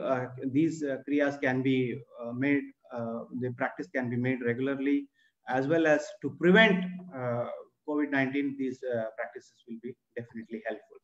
Dr. Abhay, there is a question from Dr. Naveen GH. It's lying for a long time, and the question was originally put to Dr. Rao, but the question is something which is relevant to your presentation, and that is that it is known that exercise improves immunity. Physical exercise helps in improving immunity. Yeah. So why do you think that those people, I mean, the question was when Dr. Raghavendra was presenting that, you know, there were some sports persons who interacted with COVID-19 despite being very physically fit. So how do you think that they will have interacted that virus?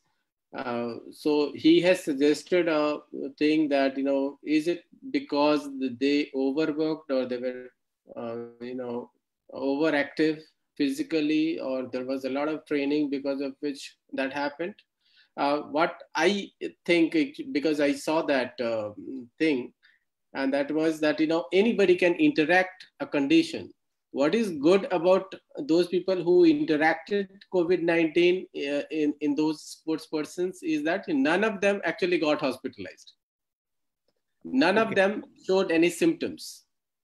Actually, nobody was critical. So that was a good thing about, you know, having a good immune system or being physically fit. And that is very, very important to be highlighted, that even if you get a COVID-19 virus, if you are keeping fit, that helps in reducing the healthcare emergencies, and that helps in reducing the criticalities. You can still spread the infection. That is why it is very important to stay safe and keep your contacts very safe. But it is important that, you know, being physically fit also helps in reducing the criticalities. So I think that suggests So his suggestion was taken. Do you have anything to say on that? As Dr. Raghavendra in his first talk told that COVID-19 is for definitely going to affect anybody and everybody if we are coming into contact. That is very important. How much contact one has come to is also very important. So it is not about coming into contact with COVID-19. Maybe we are also already into contact with the COVID-19 virus, but we have not yet developed the signs and symptoms. As you were also telling previously, that most of the cases are asymptomatic. So maybe everyone who has come into contact with the virus is not active or symptomatically active as of now. But definitely the athletes who would have got this maybe because of the contact what they have or repeated contact they might have got because of the frequent traveling and other things, as well as see one of the I also saw the same question. One of the reasons why these athletes would have what you call contracted it because they train extensively and exercise. Moderate exercise is known to what you call prevent infectious diseases, and not too much or too less of exercise also. Too less is also not good, and too much is also not good. That may again what you call bring in the susceptibility to the infectious diseases. I mean, very important that we have to be fit. That is absolutely right, but that doesn't mean overdoing it is also necessary. Overdoing can bring down the immune status of the individual, and also the lifestyle, the what you call what food we take is also important. There are a lot of factors. So athletes might have got, that is not the reason that we just think that we should not exercise. Moderate exercise is known to improve the immunity status of a individual, and moderate exercise, not exhausting oneself, is very, very important. Yeah, I'd like to add on this. Not only as an athlete, I've been training athletes. So not only they exercise, over exercise, and they are focused in one thing. Okay, they are focused on enhancing your fitness only, just for bringing on the medals, not for making your immune system balance, not making you healthy. They don't focus. The athletes are not focused for your health. They are focused to get the medals. That's it. They use drugs. They use medicines. And overexertion, as Dr. Abhay told, overexertion gets your immune down. Absolutely. There have been hundreds of researches. On elite athletes, they are very highly susceptible to diseases, no matter whether it is heart disease or hypertension, stress-related disorders.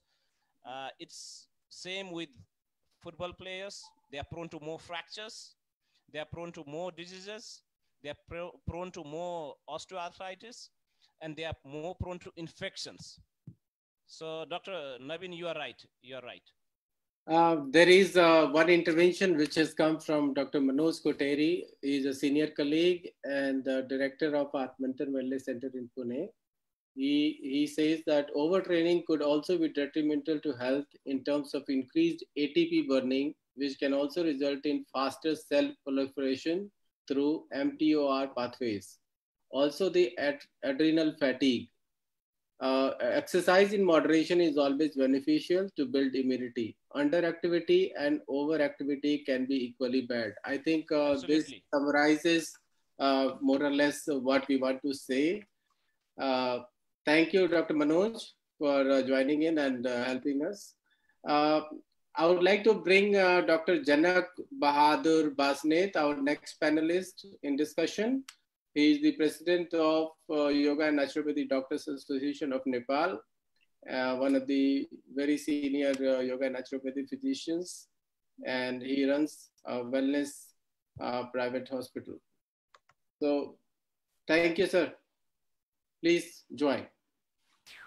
Thank you, Dr. Rajesh. Let me share my screen.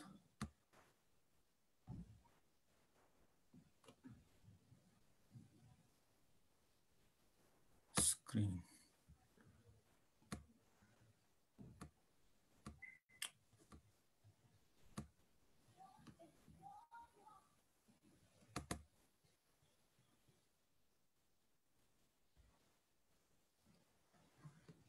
Can you see my slides?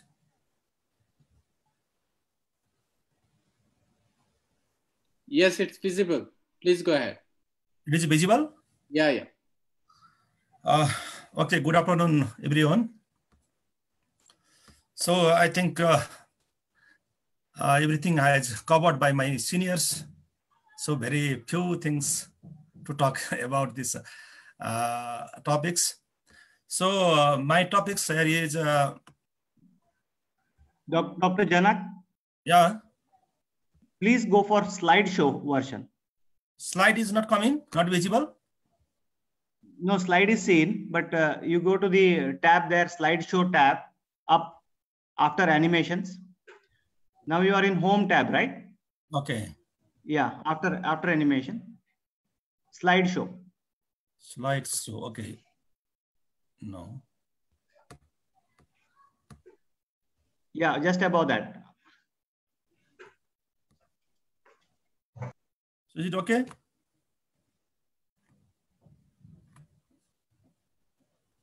Is it okay now? In slideshow, you click on, go to slideshow.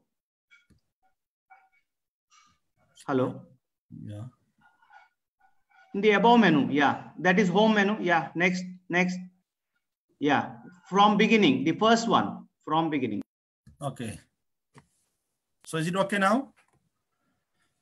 You will have to. Yes, it is okay. You can continue. Okay, thank you. So my topics of discussion here is dietetics, nutrition, and fasting for immunity. I think everything is already mentioned, and it will be just repeating the things. Our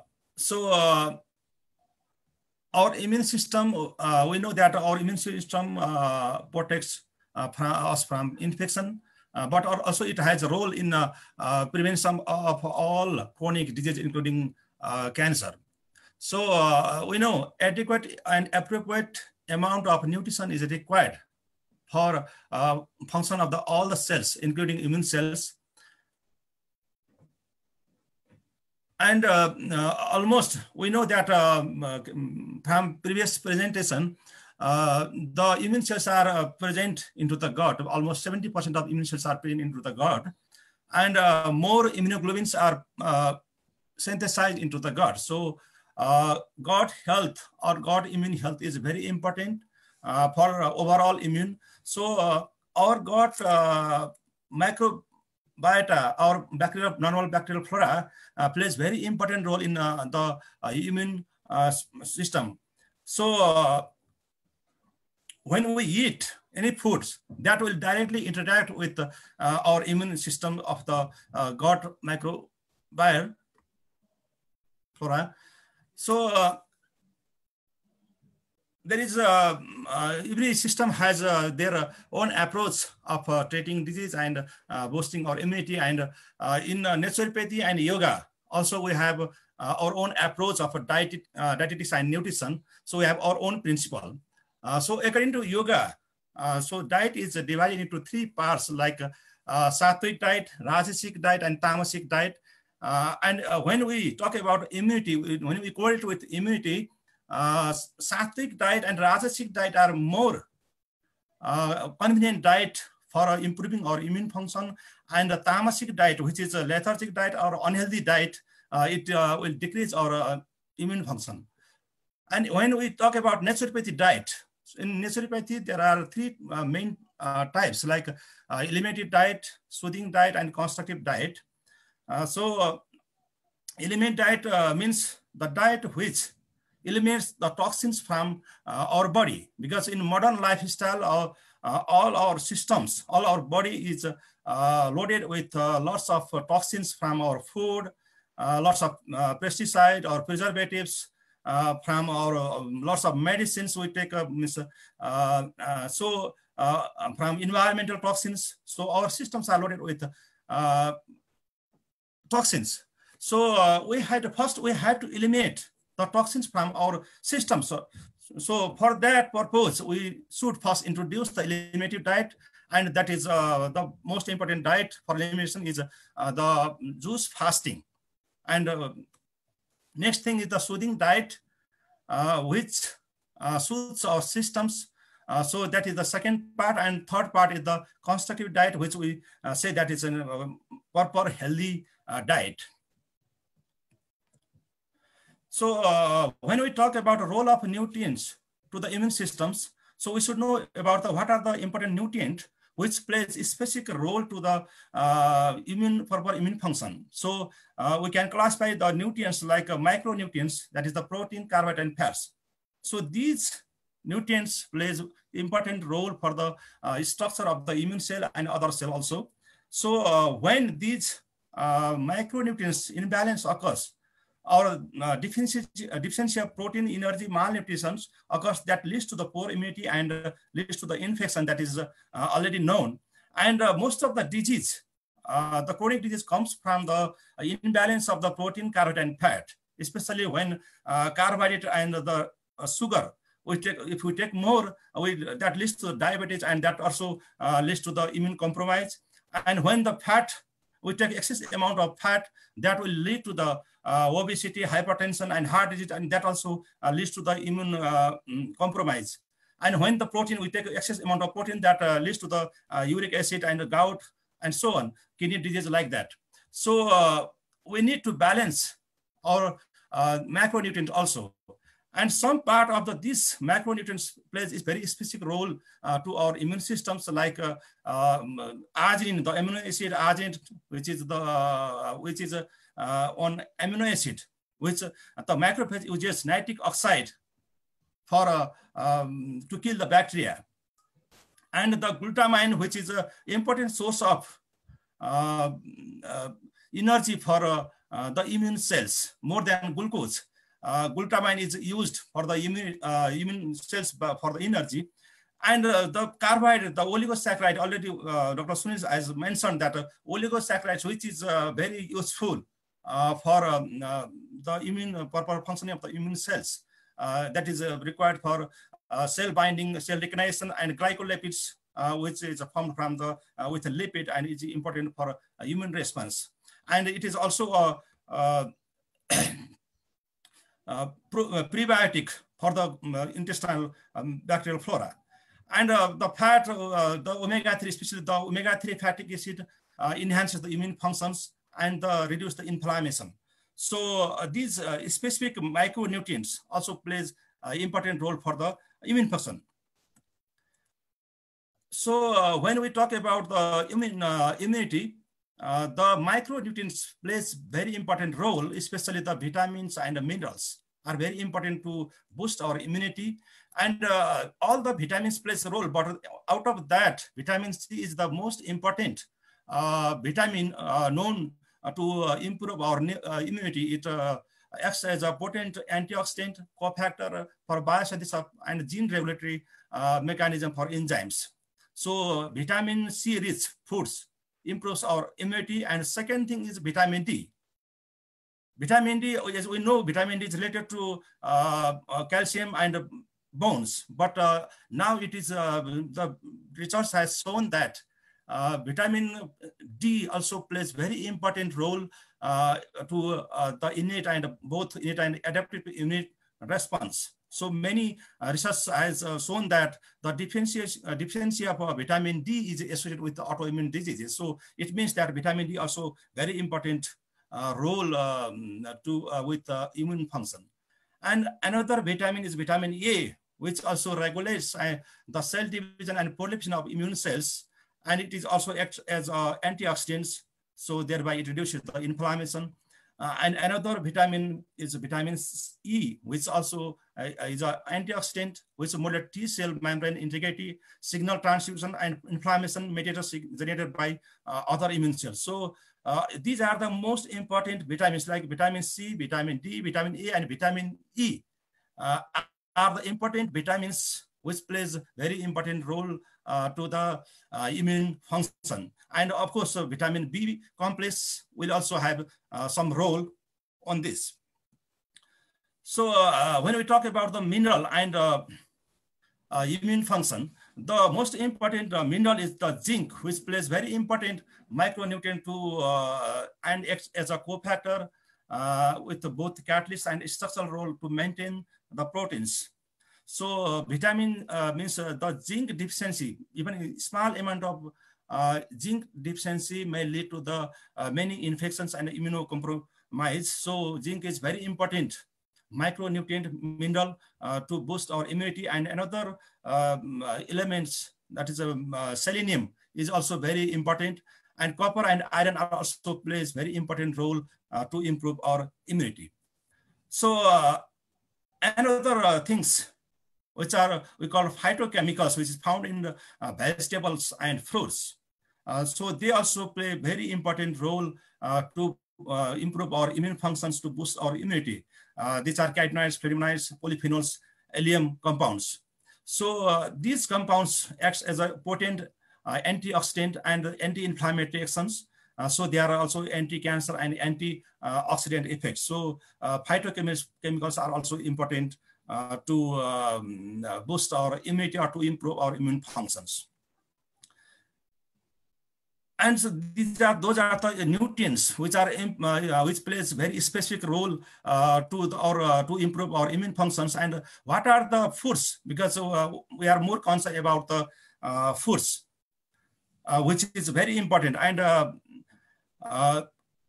there are many foods available, but only we cannot choose all the foods which contains what amount of zinc or copper or iron or something like that. But we have to make it very easy and practical. So I want to simplify this. What are the foods for immunity?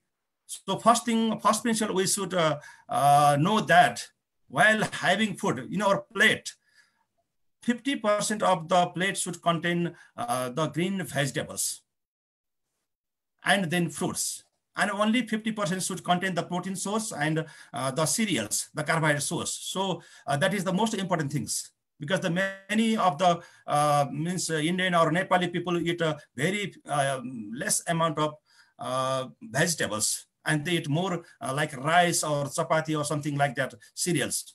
So to improve our immunity, the most important food is vegetables source and then fruits.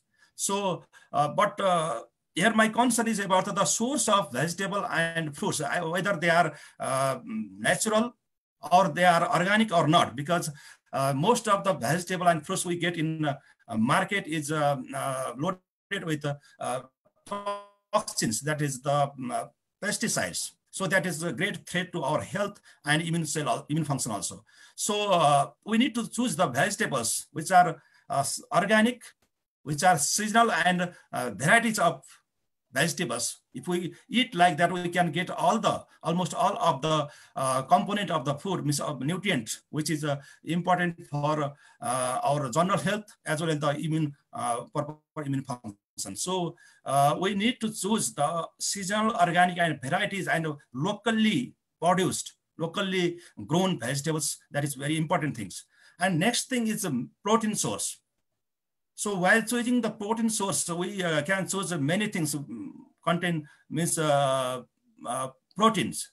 But the best source of proteins is sprout, beans, lentils, milk product, fish and seafoods, egg, flesh, meat. But while choosing these things, so we should know that the other things, so only we are getting protein and any other harmful things we are getting from that, that means that is not a good choice. Suppose, for example, if we take the meat, it contains very good amount of proteins and minerals also, but it lacks the fibers and phytochemicals. So it may not be the good choice, and it may lead to the high in saturated fat like cholesterol. So it is not good for health. So while choosing the source, we should choose that is which is safe and which contains almost all of the nutrients. So for choosing the protein source, that is plant source is better, and from animal source we can choose the milk and milk product. And if we go for non-veg, that is the fish and seafoods are better choice. So we should choose like that. So another thing is the carbohydrate. When we choose the carbohydrate, we should not take in the refined form like sugar, added sugar, or refined form. So we should choose from the natural and complex form of carbohydrate, which we can get the grains, that is the whole grains, not refined, not like brown rice instead of white rice. So that is the complex and natural form is the most important source of carbohydrate. And when we choose the fat, so fat is the great, there is a evidence shows that when we take increased amount of fat, that will reduce the immune functions, and especially the trans fat and saturated fat. So we have to reduce the intake of fat, and natural vegetable source which contains the omega-3 fatty acids, especially the flaxseed oil, mustard oil, sesame oil, olive oil, coconut oil are very good for our immunity and general health also. So and when we talk about the spices, there are very important spices. All spices are good for our immune system, especially the turmeric, gingers, and garlic are very important spices, which we all are available in our kitchens. We use every day. So these are very important immuno enhancer. So while talking about drinks, so we can take green tea, herbal tea, cinnamon tea, lemongrass tea, or tulsi tea. These are the drinks which boost our immunity. So this type, because we cannot choose availability of the food stuffs. So while choosing, we should know that which are available, which are very fresh, organic, and safe, and which gives varieties of nutrients. So we have to choose these things, and when we take all of these food stuffs, then we can surely improve our immunity. This is not actually immunity improving, it is as a whole health improving diet, because anything which improves our overall health will improve, definitely will improve our immunity also. So lastly, I am coming to the fasting and immunity. That is a very debatable topics, and some people are saying that fasting is very good for immunity, and it should be practiced. And some people are telling it is not good for our immunity because the poor nutrition or deficiency of nutrition will lead to the poor immunity. So fastings, according to naturopathy principle, this is the eliminated diet. And when our body is loaded with toxins, then how we can imagine our good immunity? So definitely for immunity, fasting is very helpful. But the question comes here, when we have an infection, either that is viral or bacterial, in that times we should do fasting or not. Either it is beneficial or harmful, that we should see that aspect. But as general, to improve the immunity, fasting is very important tool, very effective tool.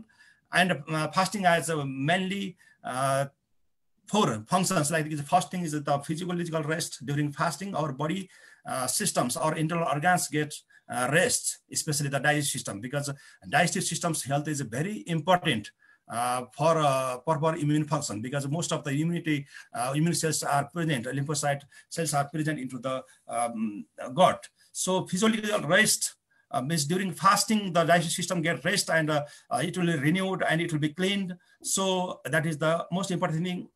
Another things of effect of fasting is detoxification. So fasting will detoxify our whole systems, whole body, whole organs. That is another things, especially the toxins which are deposited into the fat adipose tissue will be removed from the systems. So that is another effect of fasting. And another thing is autophagy activation. During fasting, when there is a calorie restriction, restricted diet or fasting, there is autophagy activation is activated. So autophagy means that when there is a energy crisis inside the body, the cell, the healthy cells, it's the weaker cells or infected cells or precancerous cell or weak cells. So that is called the mechanism is called the autophagy. So fasting, during fasting, there is energy crisis and all the healthy cells will eat the unhealthy or precancerous or infected cells. Or so this is the mechanism which we call autophagy, and so that is activated and that removes all the weaker or infected cells. And fourth effect of the fasting is immune response. That is the during fasting, the immune systems will be reset, because when there is the altered, like autoimmune disease, there is the abnormal immune response in the body. So fasting will reset the immune response.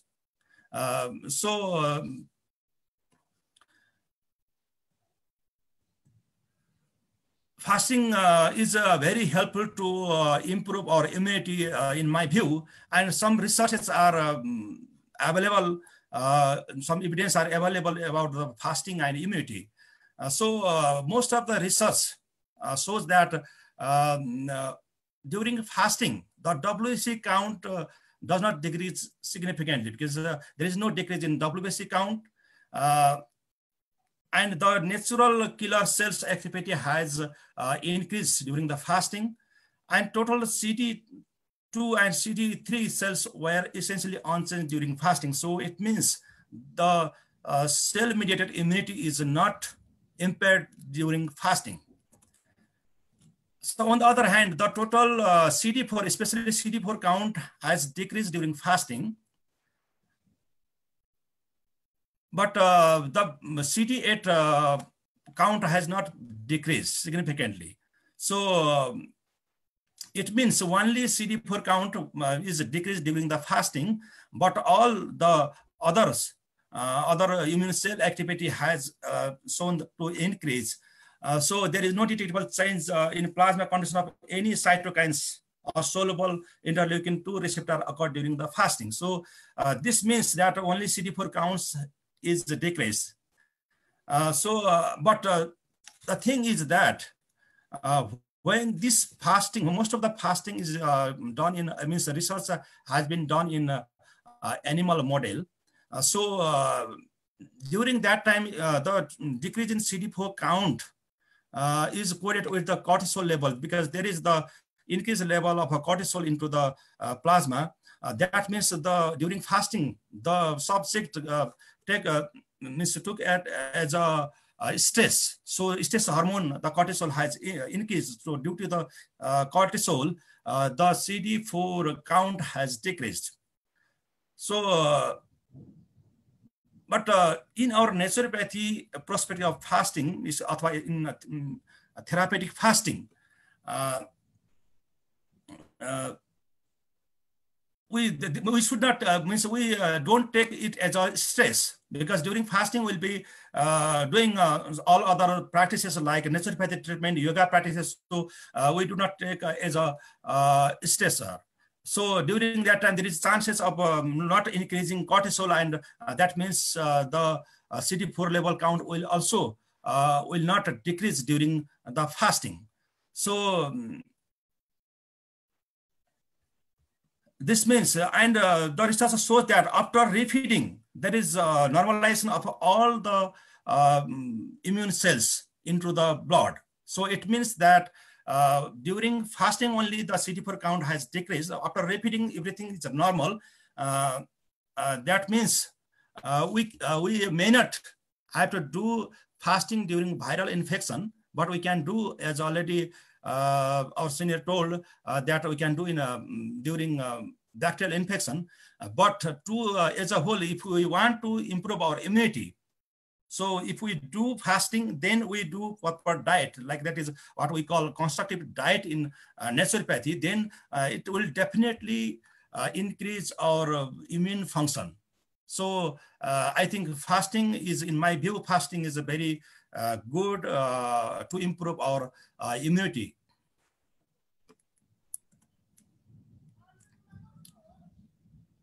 So thank you so much.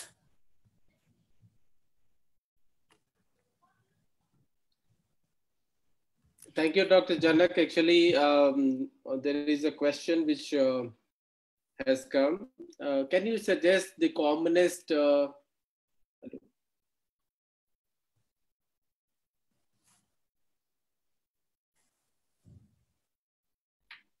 Hello? Hello?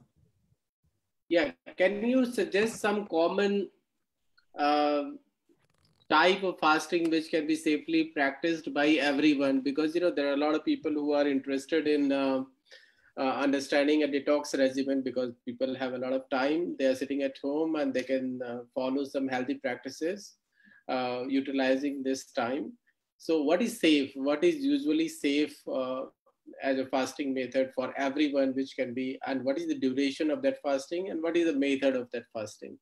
That will be definitely the intermittent Try fasting. that thing which is not something which has to be taken from a doctor to a patient, but something which can be generally practiced by everyone. That definitely will be the intermittent fasting, with around 24 hour to 48 hour fastings will be safe for everyone. They can practice at home with lemon juice will be the best type of fasting. So intermittent fastings, that is 24 hour to 48 hour only. That will be safe during this time for everyone. Okay, and there is a very important discussion. I think it's very interesting for all the panelists also, if you'd like to venture in. But I would like to present this view before all the audience from the entire yoga and naturopathy community. And that came because Dr.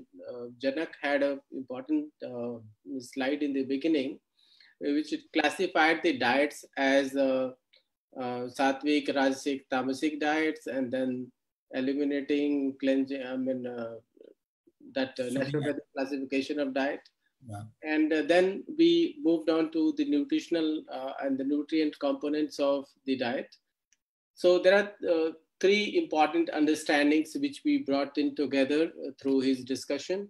And this is very, very interesting. Like, there was a question that fermented food, which you were talking of later in the slides, that comes in the tamasic diet.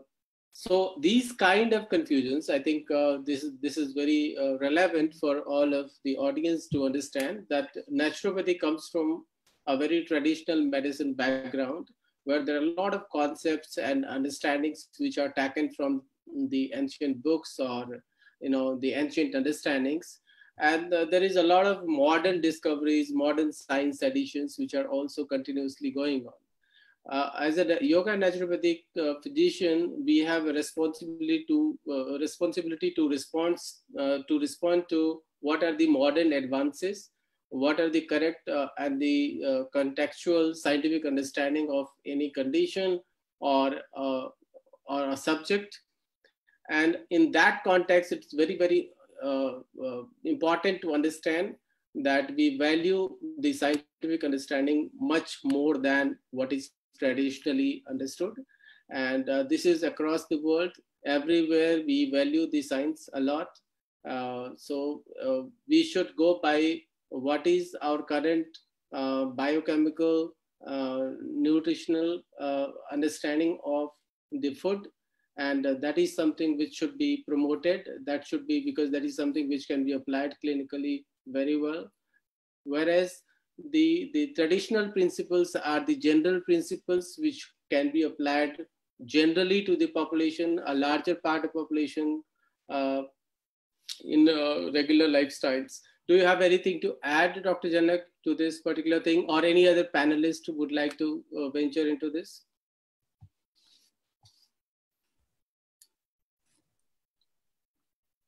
No, definitely we have to update with modern scientific evidence, and we should not neglect our basic principle of naturopathy also, because they are also equally relevant in this situation also, and we cannot neglect, I think so. But we have to correlate with our ancient naturopathy principle with modern scientific evidence. Thank you, Dr. Janak. Dr. Abhay, do you have anything to add to that?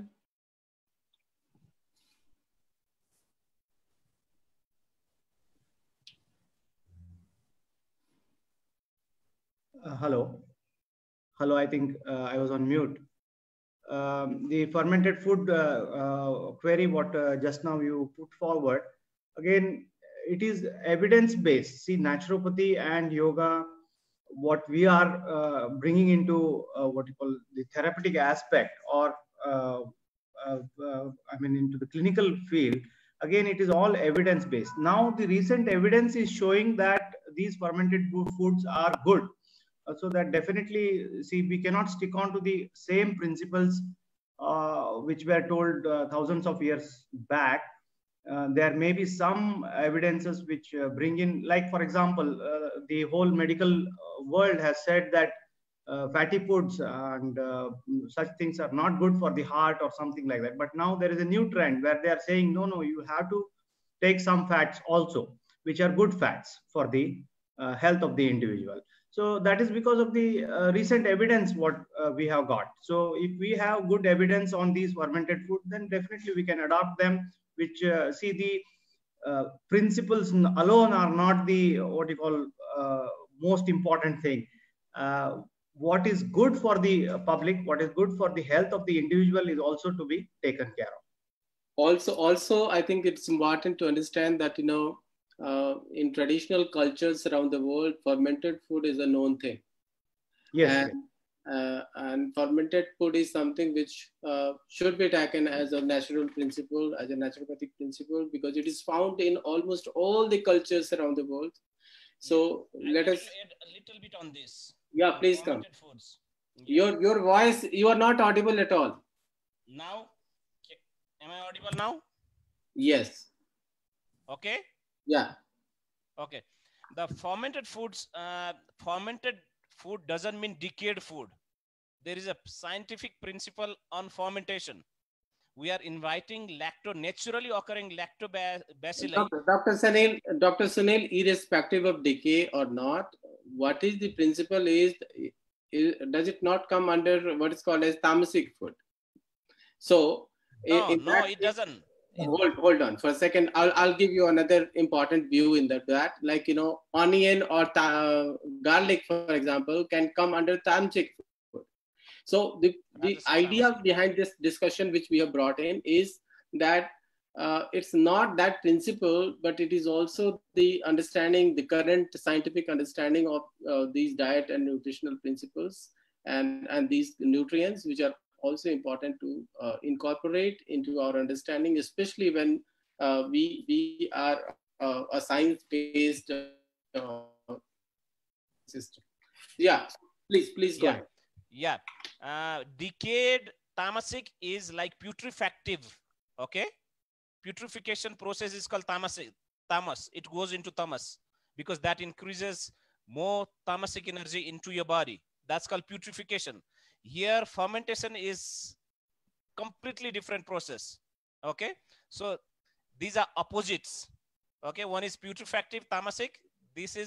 This can be sattvic, and there is nothing called sattvic, tamasic, and rajasic, because these three things we need to compare with your own nature, with your prakriti, with your body, right? Something that is rajasic for one person can be sattvic for another person. We need to take account of that as well. Is that clear? Or I need to explain more because I don't want to take more time. Let me give you a perfect example. Okay. So let's see, meat is a rajasic food. Okay. We all know, but a person, a laborer who has to dig for the whole day, the meat in a certain amount works as a sattvic food. Okay. May I add on to this one, Rajesh? May I add on to this? Yes, please. Yeah. See, the sattva, rajas, and tamas are states of mind, the trigunas. Okay. So this is just talking about the states of mind and how food influences these states of mind. So it may not be necessary that tamas is something which is very bad. required to have all these three states of mind throughout the day in and day out. Because if you don't have the tamasic state of mind, you can't go to sleep. I'll give you a simple analogy for this. Early morning, we talk about Brahmi Muhurta, 4 to 6 a.m. We are having too much of drive inside us. We are having more of Rajasic Guna inside us because of the increase in the level of cortisol and other hormones. Okay? As evening progresses, as the day progresses, this cortisol hormone comes down. There's a downward slope. Okay, and by evening, you have more of tamasic tendencies where you want to go to sleep. Okay, so this is a interplay of your mental state, tamas, rajas, and sattva, which is happening cyclically throughout the day. Okay, in some people's tamasic mentality will be more dominant. There'll be more of lethargic people, individuals who are not interested to do the work, feel always tired, and all sorts of things. In some people who are very, very hyperactive, always want to do this and that, rajasic kind of thing. And some people who are very, very calm, sattvic kind of thing. So food may really influence their mental state also, is what I've told. Like for example, if you take more of fermented food, what happens? It takes longer time to digest. Because it takes long time to digest, the amount of circulation to the brain, the glucose to the brain is also delayed because they are low glycemic index foods. As you take more of carbohydrate rich foods, they are more high glycemic index foods. You have a more rush of glucose to the brain, the rajasic tendency. Okay, so this all just helps in changing the mood states of the mind, and nothing is bad actually. All these three things have to be there. It should be in a balanced form, and just like the food can also is very important to also elevate your mood. Okay. So the taste of the food, the satiety, the appetite, everything is also a very important aspect to change your mood. So all these three things are important, and even fermentation or non-fermentation doesn't matter at all. It just matters on what sort of mood it is there. How does the food influence your mood at that particular point of time? Thank you, Dr. Rao. There is one very important question which has come from the audience, and one that is to be put to Dr. Janak. What is good, balanced diet or supplements? Specifically, when you are on quarantine, you are living, the countries are under lockdown. Many things are not available. So how do you suggest that you meet the requirements of all the nutrients in your daily routine? So I prefer balanced diet, which is from the natural source, because I don't prefer any supplement, because sometimes we may need the supplements in specific conditions. But generally, we don't need any supplement when we are taking the varieties of foods which are available in our local market, because we don't get any one or two types of variety, but we get several varieties of foods. So if they are available, so we don't need to take any food supplement, because already we are taking rice or cereals and lentils, beans, food combination, what we eat, rice, dal, and vegetables, mixed vegetables. So that is already a complete food, and most of the nutrient we get from that. So I think balanced diet is the most important and most healthy, because that will provide all of the essential nutrients. But when we take about the supplements, that may lead another, because we cannot take all the supplements at once, and sometimes that may be overnutrition, and we are supplying one nutrient, then another may be deficient. So I think wholesome food is the best, which is natural, which is seasonal, and which is locally available is the best things what we can do, I think. One common thing which is being promoted by a lot of medical associations in America is that you eat 6 servings of fruits and vegetables every day of minimum 4 colors. Do you agree to this particular view? Yeah, definitely I agree with that. But most of the time, the American people, they use the refined food. So that is why they are lacking many essential nutrients, especially the mineral and vitamin, and they take lots of nutritional supplements.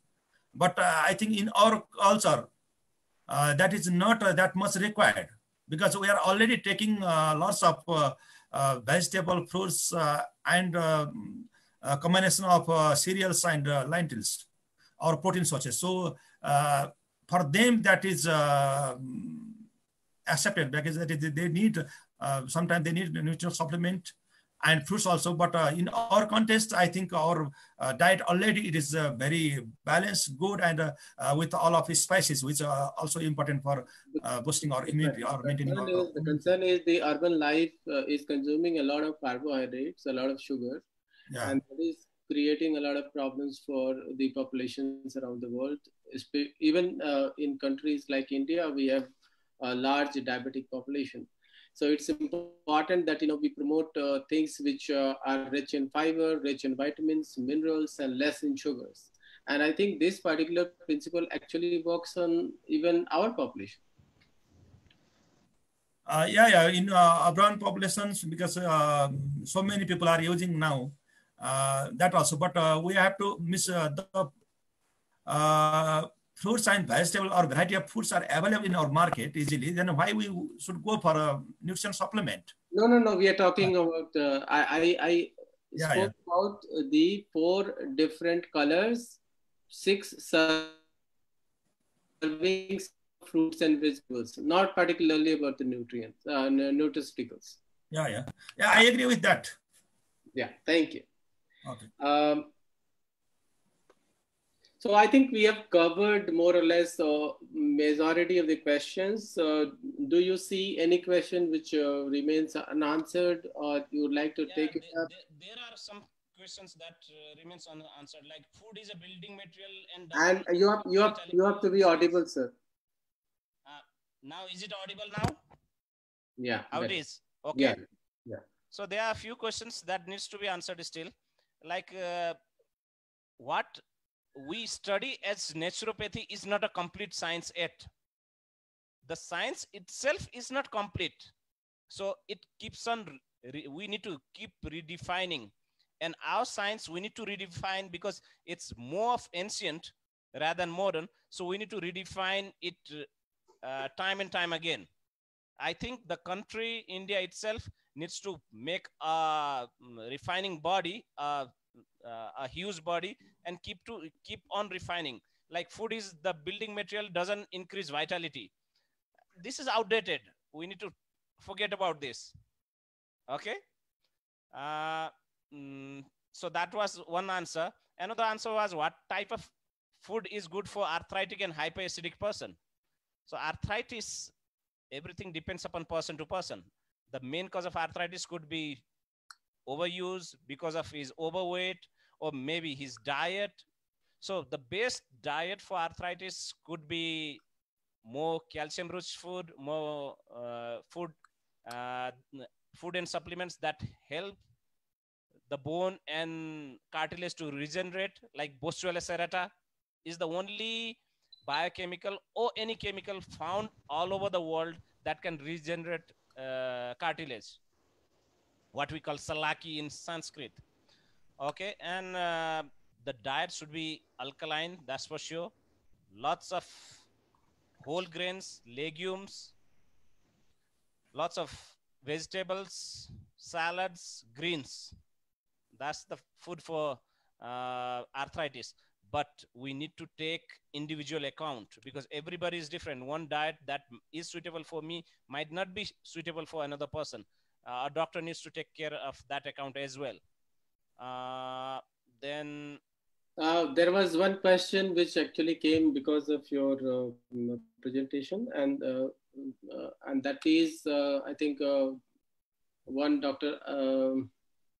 Milind Parasar from Odisha. He has questioned that what is the alternative to the sea food or the sea algae which you have mentioned. Nowadays, seaweeds are available in supermarkets as well. We need to search But all fermented foods and all green foods are available in the supermarket. You or Dr. Janak mentioned about some greens, right? Yeah. I did. Yeah. So why don't you mention about that? Like those are also very important aspects which can be promoted. Yeah, absolutely. If you really want seafood, seaweeds, then supermarkets can be the solution for us. In supermarkets, both of these are available, but also there are alternatives. That's why I kept green foods in is wheatgrass, and another is seaweeds. Okay. Nowadays we are also getting capsules of seaweeds like spirulina, nori, hiski. We get capsules and wraps and vegetables either in supplements or in supermarkets as well. And we got the name for your alternative will be like the naturally the vegetable. Somebody was telling jalkumbi. It's not jalkumbi. There is it's a vegetable that's found in ponds and watercress. I was talking about watercress could be a good alternative to that. And basically, to tell you to the point, there is no alternative to green algae that are found or seaweeds that are found below the ocean, because the composition of the land and the composition of the plant itself is completely different. They are high in proteins, they are high in iodine. That is completely different than other vegetables that we get in our market. So for seaweeds, we cannot find much alternatives if there is no switch on to this. But if it's possible, buy from supplements or the supermarket. That's the only alternative we have got. Dr. Sunil, just an addition to the point, food is a building material and does not increase your vitality. It may not be totally, outdated or something like that. See, what has happened is overeating is now a trend itself. Overeating, unnecessary eating. People think that the more we eat, the more healthier we become. And it is a common trend also. If you see a small child, the mothers would run behind them to feed them. That khana khao, otherwise you will be like weak. Khana khao, otherwise you will fall ill. You won't grow and all that. So that is definitely a not needed thing. The right amount of food to be taken is also very important. A moderate amount of food is to be taken, healthy diet. So food is definitely a building material, but also it can help in what you call, too much eating should be avoided. That's what I was wanted Absolutely. to. Yeah. So we are very close to the end of the session. I think if there is anything anybody would like to venture into. I would like to tell something here. Sure. In the whole world, more people die after eating more rather than hungry people. Definitely, sir. Definitely. So the people eat more and die more and fall into the sickness because they don't know how much actually they should eat. So I think we should have a session on the quantity of food too. The quality of food is important, but at the same time, the quantity of food is also very important. How much we should eat. Generally, one full meal a day is sufficient. Like from past 1.5 months, I'm trying 1 meal in a day. And surprisingly, all my headache problems, all my migraine problems, all whatever I was having is all vanished. So the problems in our body are more food generated or our habit generated or our lifestyle generated rather than actual problems in the body. So I feel that when we talk about the quality of the food or the supplements or the variety of the food, we should have a discussion on the quantity of food also. How much a healthy person or working person or office goers or students, what they should eat. Am I correct? You all are doctors. I'm not doctor. I have a very least knowledge I have no authority of speaking on naturopathy or yoga or Ayurveda, but I do have a common sense, and this is what comes out. Yeah, you're very right on that. That more people are dying overeating than eating less. You're very right on that. So everybody needs to find out their true nature and do that. Yeah. Prem Anveshiji, you are absolutely right on what you said, that more people are dying eating more rather than not eating, starving. But definitely in this what you call situation where we are having very low physical activity, and such a situation right now, one meal a day would make very much sense. But when people are really working hard and maybe very active throughout the day, a divided meal, small meal concept would be more suitable for this Yeah, it is. modern age. It is true, because one of my friend, when he found that only one meal, he was just following me. He found that one meal a day is healthy. So he started, but that one meal itself, what the quantity was so much that what we eat in 3 times. So Yes. I'd like to add on that. There have been thousands of research on intermittent fasting, mainly Ramadan. Now the period is going on, Ramadan kind of intermittent fasting, and the results are fantastic. No, I'm fasting. I'm fasting. It is found effective. I'm in Ramadan fasting now. but you should not be hogging around like other people do. So eat less. Intermittent fasting is one of the best things the fasting has to give to the modern society, which has to rush to the working, and the mundane affairs, has to balance mundane affairs and still do fast. See, the biggest problem here is when the sugar levels are down in our brain, and brain gives you a signal like you want to have a food, and you start eating, and the speed of eating is so high that before it reaches to your gut and goes into the brain, you are eating, and suddenly after eating, you realize that I've eaten too much. So the process of eating is also very important. It is not quantity, it is not quality, it is a process also which is very important. With how we eat, we have to give a time to the food to be chewed, to go into your digestive system, and reach up to that, and reach up to your brain, where brain starts giving you signal. And you can try yourself. When you are hungry, you just take a small portion, just eat, thinking this is only available. And suddenly after 10 minutes later, you will find that you are not hungry, because the brain has got those signals of the sugars. Now, but what happened when we are eating? When we are eating at that particular time, the hunger which is available keeps on telling to the brain, like, keep on eating, keep on eating, keep on eating, keep eating, keep eating. And what happens? The quantity becomes much. So now what I feel is the process of eating, quantity of eating, and the quality of eating. These 3 things are very important. And I think we should take, sometimes we should talk about this too.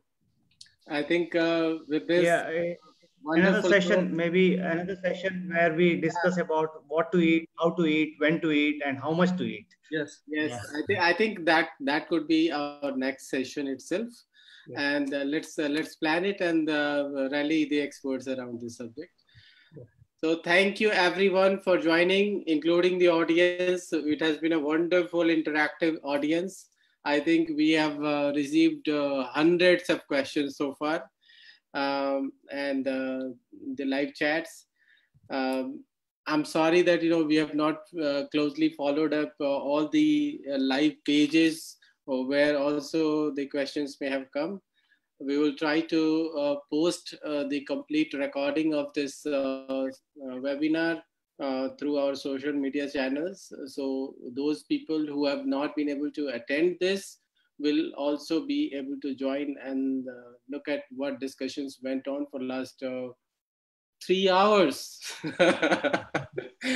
So thank you everyone. And I think it was very wonderful talking to all of you. I think I have never spoken to Dr. Janak in last 15 years so much than we have spoken today. Dr. Sunil, Dr. Abhay, we hardly talk to each other on these subjects. We talk on every other subject. So I think it's a great opportunity for all of us to join together. And thank you, Dr. Prem Anvesi ji, to actually host us and to invite us onto this platform. I think we will do some nice thing together through these webinars, as well as the future activities which you plan for Ayush sector. So thank you, everyone. I think let's say goodbye to each other. Okay, goodbye. Thank you, Dr. Rajesh, also for what you call coordinating with among all the panelists and giving your inputs also. Yeah, Thank you. Thank you. Namaste. Namaste.